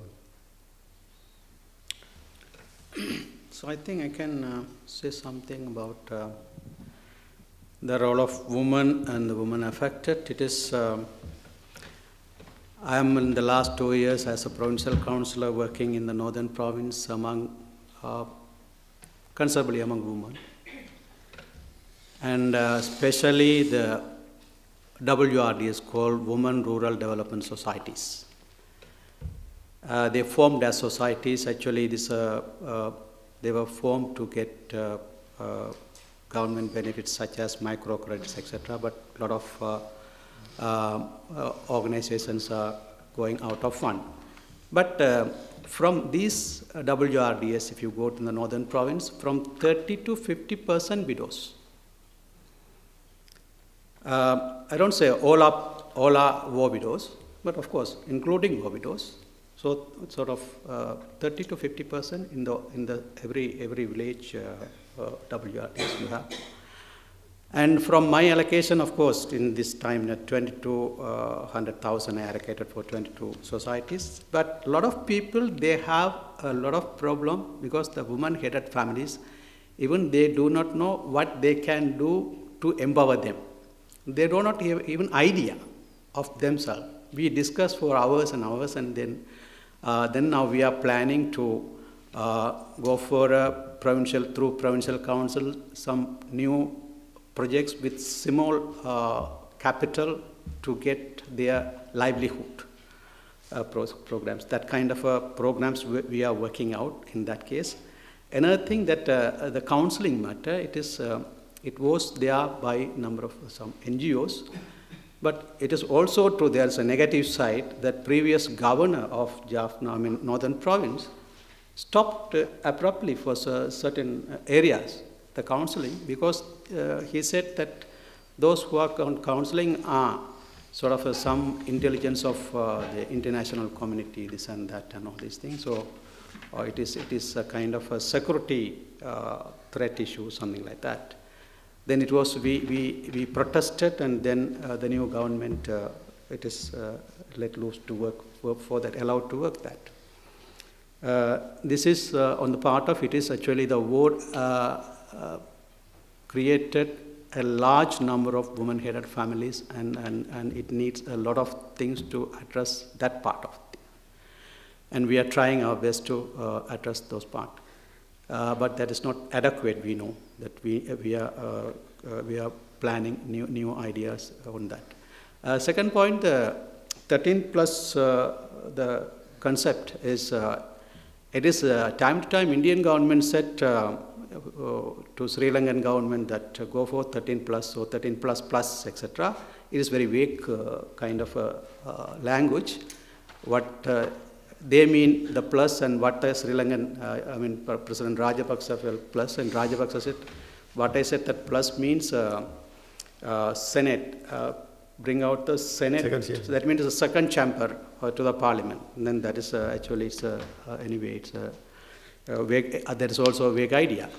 But when my friend Sral said it is a 13th Amendment, it's a starting point, I would say, 13th Amendment, I don't want to go into detail, I can explain it, but it is time constraint is there. But 13th Amendment can implement absolutely at the mercy of the President. If President don't like, you cannot do it. Simply, he can, through the Governor and the Chief Secretary, through what you call administrative mechanism, you can cripple the provincial council system. The last 1.5 years, we were crippled, and now we started functioning. I think you know that. Weakened by 19A? Yes? Is the President's authority over the provincial councils weakened or diluted or shared after the 19th Amendment? Difficult question to answer. We'll leave it then. So that is the one part is that is, as I said, because another point I would make that previous Foreign Affairs Minister, Professor G.L. Piris, in international forums, he openly accepted that the provincial council systems has serious fundamental flaws, and it cannot be it cannot be a solution. We have to go for we have to enrich, or we have to go for a kind of a new solution. Third point, the police matter. It is already there in the constitution. Of course, it is not absolute police power, but from constable to ASP, a provincial council can recruit and give promotions. That is part of the constitution, but for last 25 years, the government is openly denying to implement the constitution, part of the constitution. And even the President Rajapaksa openly in every other day said, I will not give you the police power, I will not give you the land power. That is part of the constitution. That means the president took oath on the constitution and openly violating the constitution in open forums. If I do that, it is a violation of constitution, I will be behind the bars. But President openly said that he is supposed to protect the constitution and implement the constitution, said, I will not implement it. This is the situation. This police power is there. I mean, it is not absolute police power, but at least a partial police power is there in the constitution. But from the beginning, I mean, in 1987, the Indo-Lanka Agreement came and the 13th Amendment came, and still it is not implemented, and all the presidents are denying to implement it. Okay. Do you want to say something about the UN? Yeah. The question about how much time should the international committee allow Sri Lanka? That I am not sure, but it is already, I mean, it is almost like a promise is given by the UNHRC chairman that it will be released by September. Okay. May I say something on that 19th Amendment thing? Why I said that it is difficult to answer. Through 19th Amendment, the Finance Commission, or there are certain commission can be utilized as independent bodies, but the governor's power is not controlled. So therefore, yes and no answer I have to give you. Okay, we'll take it's 8 o'clock. I think we might continue for a little bit longer. We'll take another 3 questions. I've ignored back there. So 1 white shirt. 2 and 3. Okay. All right. Fine. It's your show. Thank you so much. I have to say that I'm Colombian, so I'm an ignorant on these matters. My name is Andrei Gomez. I'm a lecturer at Los Andes University in Bogota, but I'm so glad to be here because we in Colombia have a peace process. And from what I've heard today, we have pretty much the same problem, and this is the issue that I want to raise to you. Because in the case, what I've heard is that both sides, or the 3 sides that I can identify here, the Tamils, the hardliners, and the government that is not a hardliner at the moment, both are somehow minimizing the responsibilities that they have in terms of causing victims during the armed conflict. And I think this shows that the first victim of an armed conflict is morality. And that's the reason why I'm reacting a bit harshly on something that you said, when you said that politics is not about morality, when it should be about morality.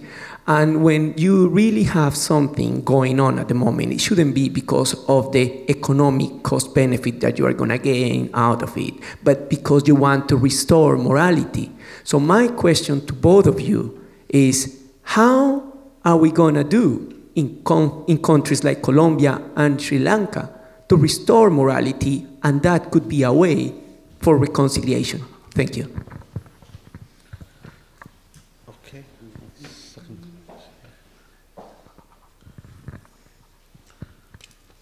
Hi, my name is Atika. I'm an economist and I work in a development bank in London. My question is on a comment that you made on the fact that you're a little less optimistic on reconciliation in terms of victim-perpetrator reconciliation. So this might seem like quite a naive question, but I know very little about the background.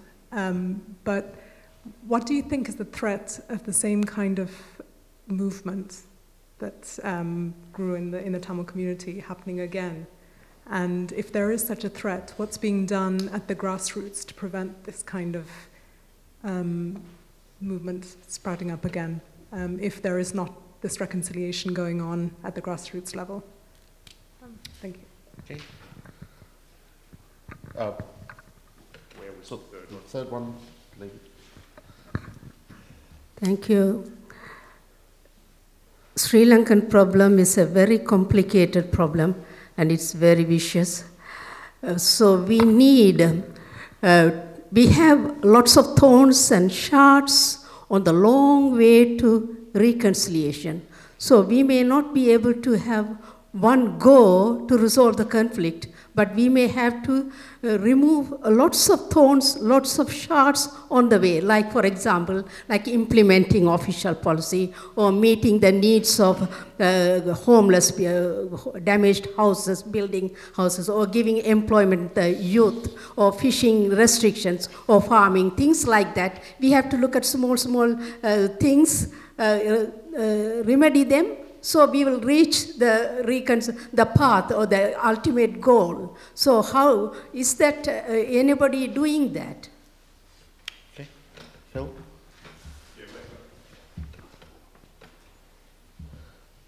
It's off. Let me go back to one of the overarching themes of the event and the series, and that's this role of middle-tier leaders. And you've spoken a lot about your respective roles at the elite level, and maybe it's because we interrogated both of you for 2 hours each this morning on your role as middle-tier leaders, but I'm just wondering if you could say a little bit more about that. You've both been involved in a range of initiatives, the One Text initiative, various workshops, other processes that try to connect national and community level peace and reconciliation. Just wondering if you could say a little bit more about that, and how do you bring grassroots level actors into these national discussions that you've already been talking about? Thanks. Yeah, actually that was the first question asked. We didn't come back to that. Do you want to start? Yeah, which is one? We can start with Phil. It's about morality. No, it's whom I have to ask. Well, morality was from back there.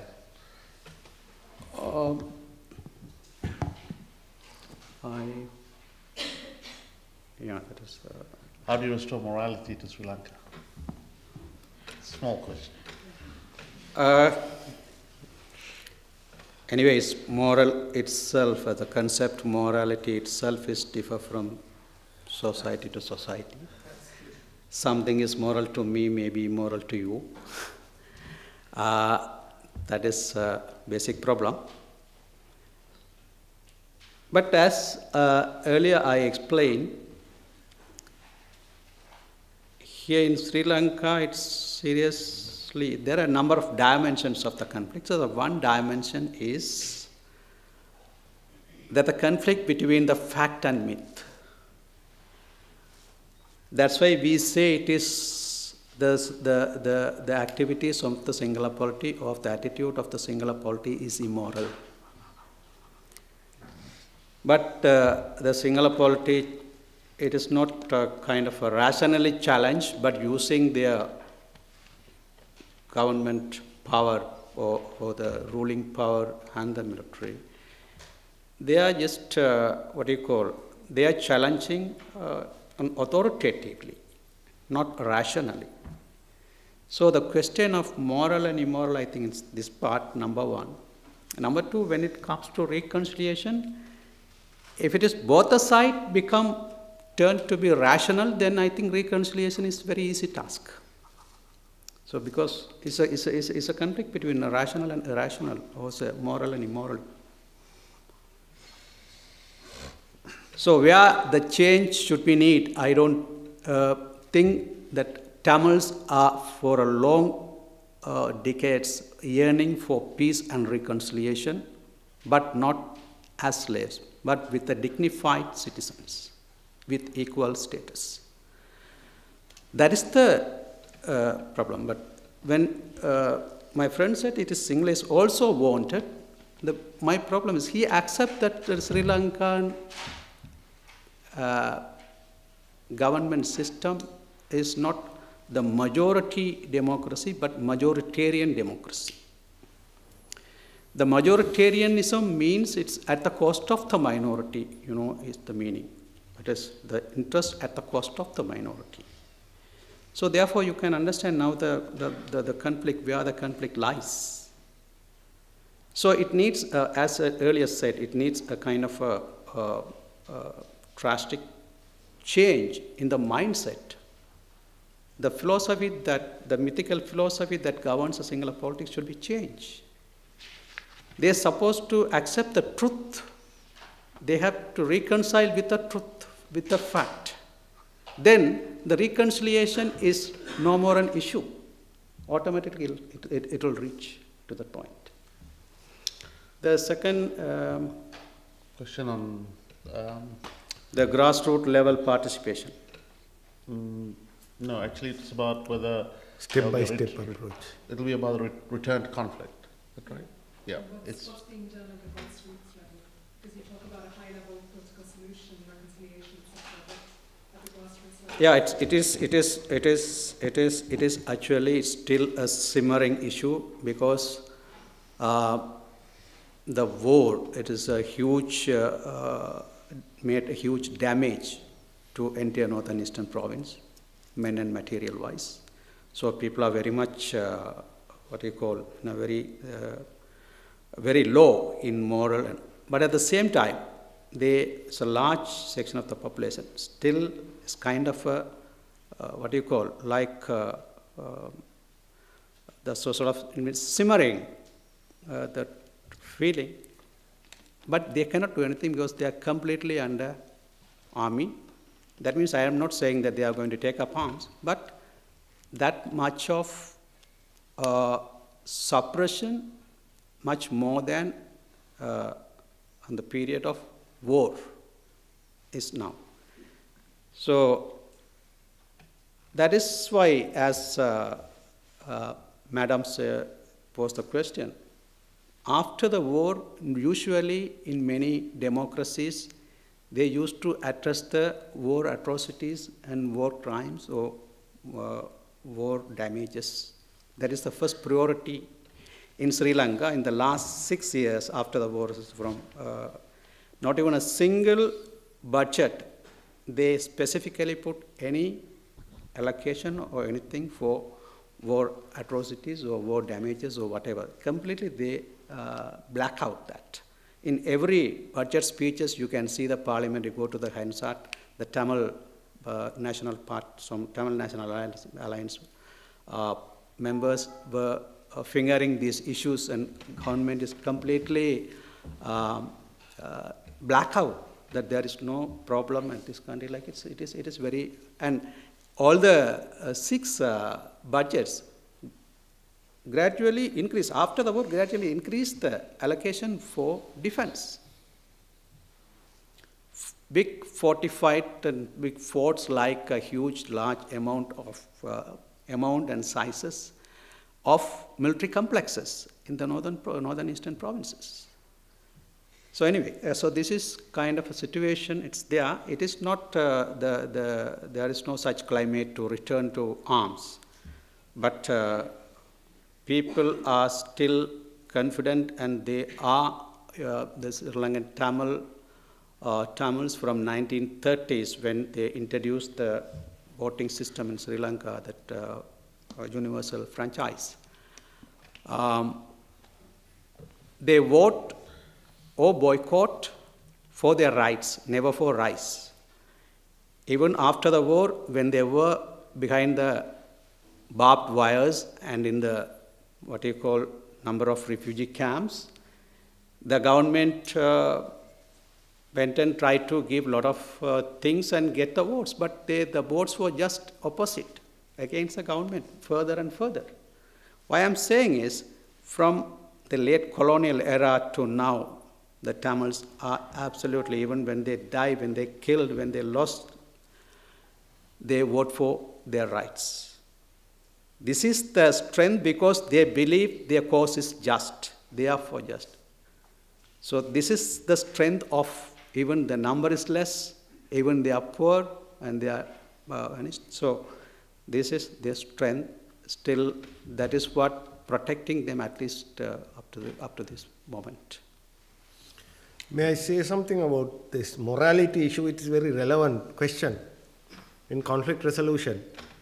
Now, most important thing in conflict resolution is pragmatism, not the morality. Now, if you take 3 issues from civil war in America, Punjab massacre, or Sinn Féin's decision to go into, or Jerry Adams' decision to go into a peace deal, or Nelson Mandela's internal argument, whether when they were talking about power sharing with whites, forgetting about atrocities, all have shown pragmatism and visionary leadership. What is lacking in Sri Lanka is that pragmatic approach. Now, if you look at the way, now this is, I know that when I say this, I don't give space for the sufferings of the innocent people. But if you look at the way the solutions were made, the leaders have shown they want to keep the history behind when they want to do that. The famous discussion between Cyril Ramaphosa and Nelson Mandela when the ANC leadership was blackguarding Mandela. Why are you talking and why are you saying to forget what whites have done for us? So read the statement. Then look at what Jerry Adams did. So morality is there. There is no argument.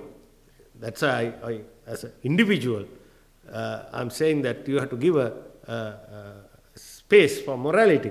But on the other hand, in politics, I don't see that from this is a democratic country, the way the British government dealt with the Northern Ireland issue is in the history, right? So therefore, the morality is one thing and pragmatism is one thing. What we see in Sri Lankan issue is that we have not seen 2 pragmatic guys, at least. We are searching for it. We are searching. We want one from Tamil community and one from Sinhala or the state, 2 guys who can be pragmatic, not crybabies, right? So this is one thing. On the grassroots thing, I agree with this, madam, that in this kind of very escalated, long period escalated conflicts, I mean, Sri Lanka, the history shows how it step by step escalated. So you have to de-escalate. So how to de-escalate? De-escalation happens step by step. But no scientific approach happened in Sri Lanka in that respect. So that is the problem.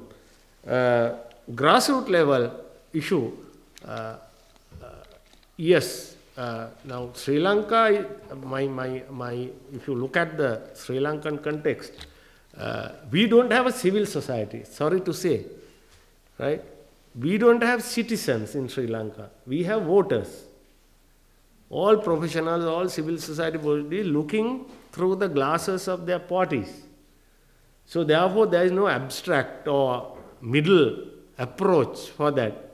So therefore very difficult to find a middle ground in Sri Lanka. So that creates intimidative politics. So everybody is trying to push you against the wall and get the advantage. This was not a uncommon thing. If you look at the Belfast politics in 80s, that was there. So in ethnically tense polities, this is a very, very natural thing. So therefore, so once again, one ultimately come to the victim-perpetrator reconciliation. My position is not that we cannot reconcile between victims and the perpetrators, but still it is not matured. The situation is not matured to strike such a deal. But we should not give up such an effort. We have to go for that, but in one day means not after another 20 years' time, but within a very reasonable time frame, we have to do that. But you have to start from like something like joint narration of the history. There are techniques instead of rushing for that. So as she said, that step-by-step approach has to be applied. So what do you expect from the diaspora? But I think that Phil's question, which is the theme of this event, which is inside of, mid-level leaders, right? I think it will be useful for you to say something on those lines. If you have a question, please put your hand up. I will pick you out. Let's start with. This Phil's question about our role, or my role as a middle-level leader between the national efforts and the grassroots level efforts. It is in the direct connotation of reconciliation process. My experience is more with period of Chandrika Bandaranaike's political package. Along with the political package, she started some kind of movement for reconciliation named in Sudanelum in Sinhala and White Lotus in English. The White Lotus movement is basically to move village to village and make awareness programs through speeches, through different kind of arts, dramas, etc., to make the Sinhala population to accept the federal system, or it's kind of a power sharing system. Along with that, they also introduced a project called Book and Brick. That is, the Jaffna Public Library was burnt earlier by the police and army under the orders of the ministers. So therefore, in order to make the Sinhala people feel that it is a mistake done, or in a kind of a regret to say that every family is supposed to give one brick and one book to reconstruct that library, etc. It is a kind of a reconciliation idea. There are a large number of intellectuals, professors, media men and all. We were working together to enhance the political package to be a reality. But I think it's around 2 years or so, then the entire climate changed and hardliners took up a hand, and Chandrika Bandaranaike declared for war for peace. Then the war escalated to the level. So our efforts, entire efforts gone waste. So later, after the Chandrika Bandaranaike's tenure is over, when she became retired from the presidency, in an interview she said, I was successfully keep the international community's support with me by keep the political package alive. So it seems that she was not genuine to resolve the problem through the political package, rather to keep that, as Shral said, in a Pandora, sort of show to the international community see that I'm in the process, I'm in the exercise of doing it. So later only we realized that it is also a kind of a politics of political resolution. This is a very bad experience. That previously, after the Indo-Lanka agreement, the 13th Amendment was introduced, and that was among the Tamils, it is two sides. A section is not accepted, a section planned to go along with in support of India to show to India that Sri Lankan government will not deliver the goods in real sense. Therefore, we accepted, and we were working for 1.5 years.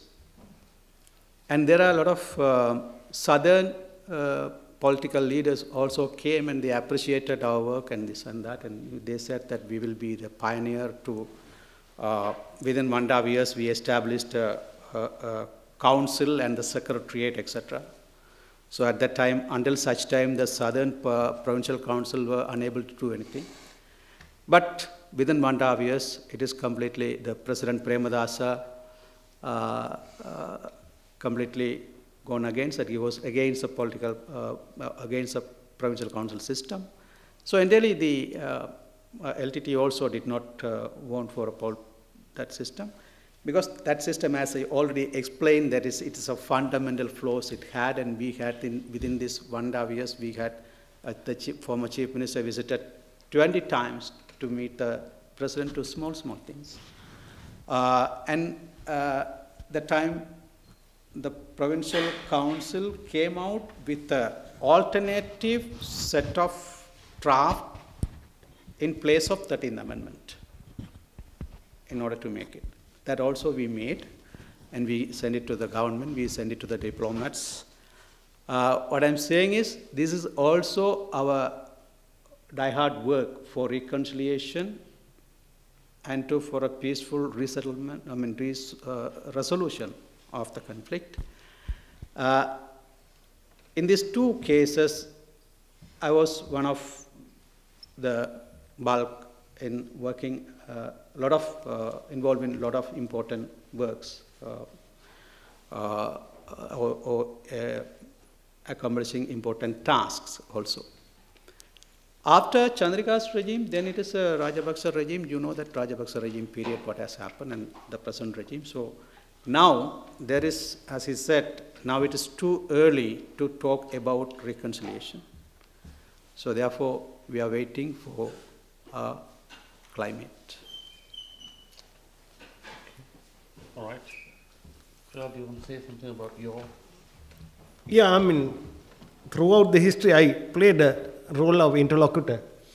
I'm a friend of Tamils as well as I'm a critic of Tamil politics. I'm working with the state as well as I'm working with the civil society.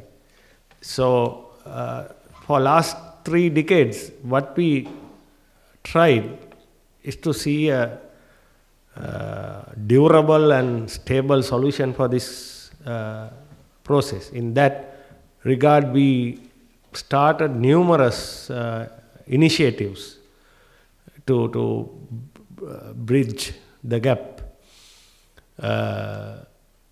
In last now, my effort would be, now we have seen 2 orthodox characters have met each other. That is Mr. Prabhakaran and Mr. Mahinda Rajapaksa. So they fought each other and destroyed themselves. Now our quest is to find visionary 2 leaders from both sides who can come into a deal or understanding to resolve this problem. I think it is possible, and it is in near future we may be able to do that. But the onus right now is within the Tamil community to find a visionary leader quickly. And from Sinhala society also, we are also trying to find that visionary leader. So up to then, we have not stopped working on this. I involved with various initiatives like one text initiative where we bring all the political parties, second level, second tier, or the leaders or closer people to the leaders to one text. And every month and various other times we try to develop consensual policies and pass. Now one instance where we developed when this, even Mahinda Rajapaksa's time, when the national anthem issue came, we developed the certain policy how to deal with national anthem, and also we produced a national anthem, where bilingual national anthem, and passed it to the government, then government, for the hardliners. So likewise, there are a lot of things the middle leaders can do based on understanding and friendship. So I'm privileged that I have that understanding and privilege with various political groups, and I will go on with this path which I have started as a student. So I'll add one more thing that I didn't tell that is One Text Initiative is a forum for functioning almost a decade in Colombo. It's a kind of a multi-party forum. Bring all the representatives from all the parties, take up main issues and discuss in order to reduce the gap between the leaders. Then once it is the sharing of opinions and discussing the opinions, and to reduce so that the conflict on important issues may be reduced as much as possible. It is Mashral, and last more than 2 years, I am also part of it, and especially in Jaffna district, I support and I do as much as possible my cooperation to the functions of the One Text Initiative. So far, the One Text Initiative projects are with top level and middle level leaders and not reached to the grassroots so far. But I do not know that they may have plan. Actually, now it is, they just gone down to the middle level leaders and the regional level kind of leaders. So far not gone to the mass level. It is mass level or the grassroots level. It would have been a sort of a big project and plan. They may have plan, but in that case, we will work together. We are working together. We will work together. Even though we now we had number of issues we differed, and in some number of issues we had the same or similar opinion. This is not sort of personal. It's when it comes to collective. It is the fact. It is the issue. It is the conflict. So any local mechanism effectively developed, it is we wish, and we will cooperate. We will work. Okay. Shall we take another round of questions? Or I think guests have been with us since 9 o'clock this morning, or 8:30 this morning. So I think it's a very long day. Do you want to wrap up? Good. Just a quick plug for the next two events in this series. In October and November, we've got public dialogues on South Africa and Northern Ireland, so we'll ensure that you all know about those. Thank you to all of you for coming out this evening. Thanks to the AV guys and to the FETSA Institute and the Politics SOAS department for helping us put this event on.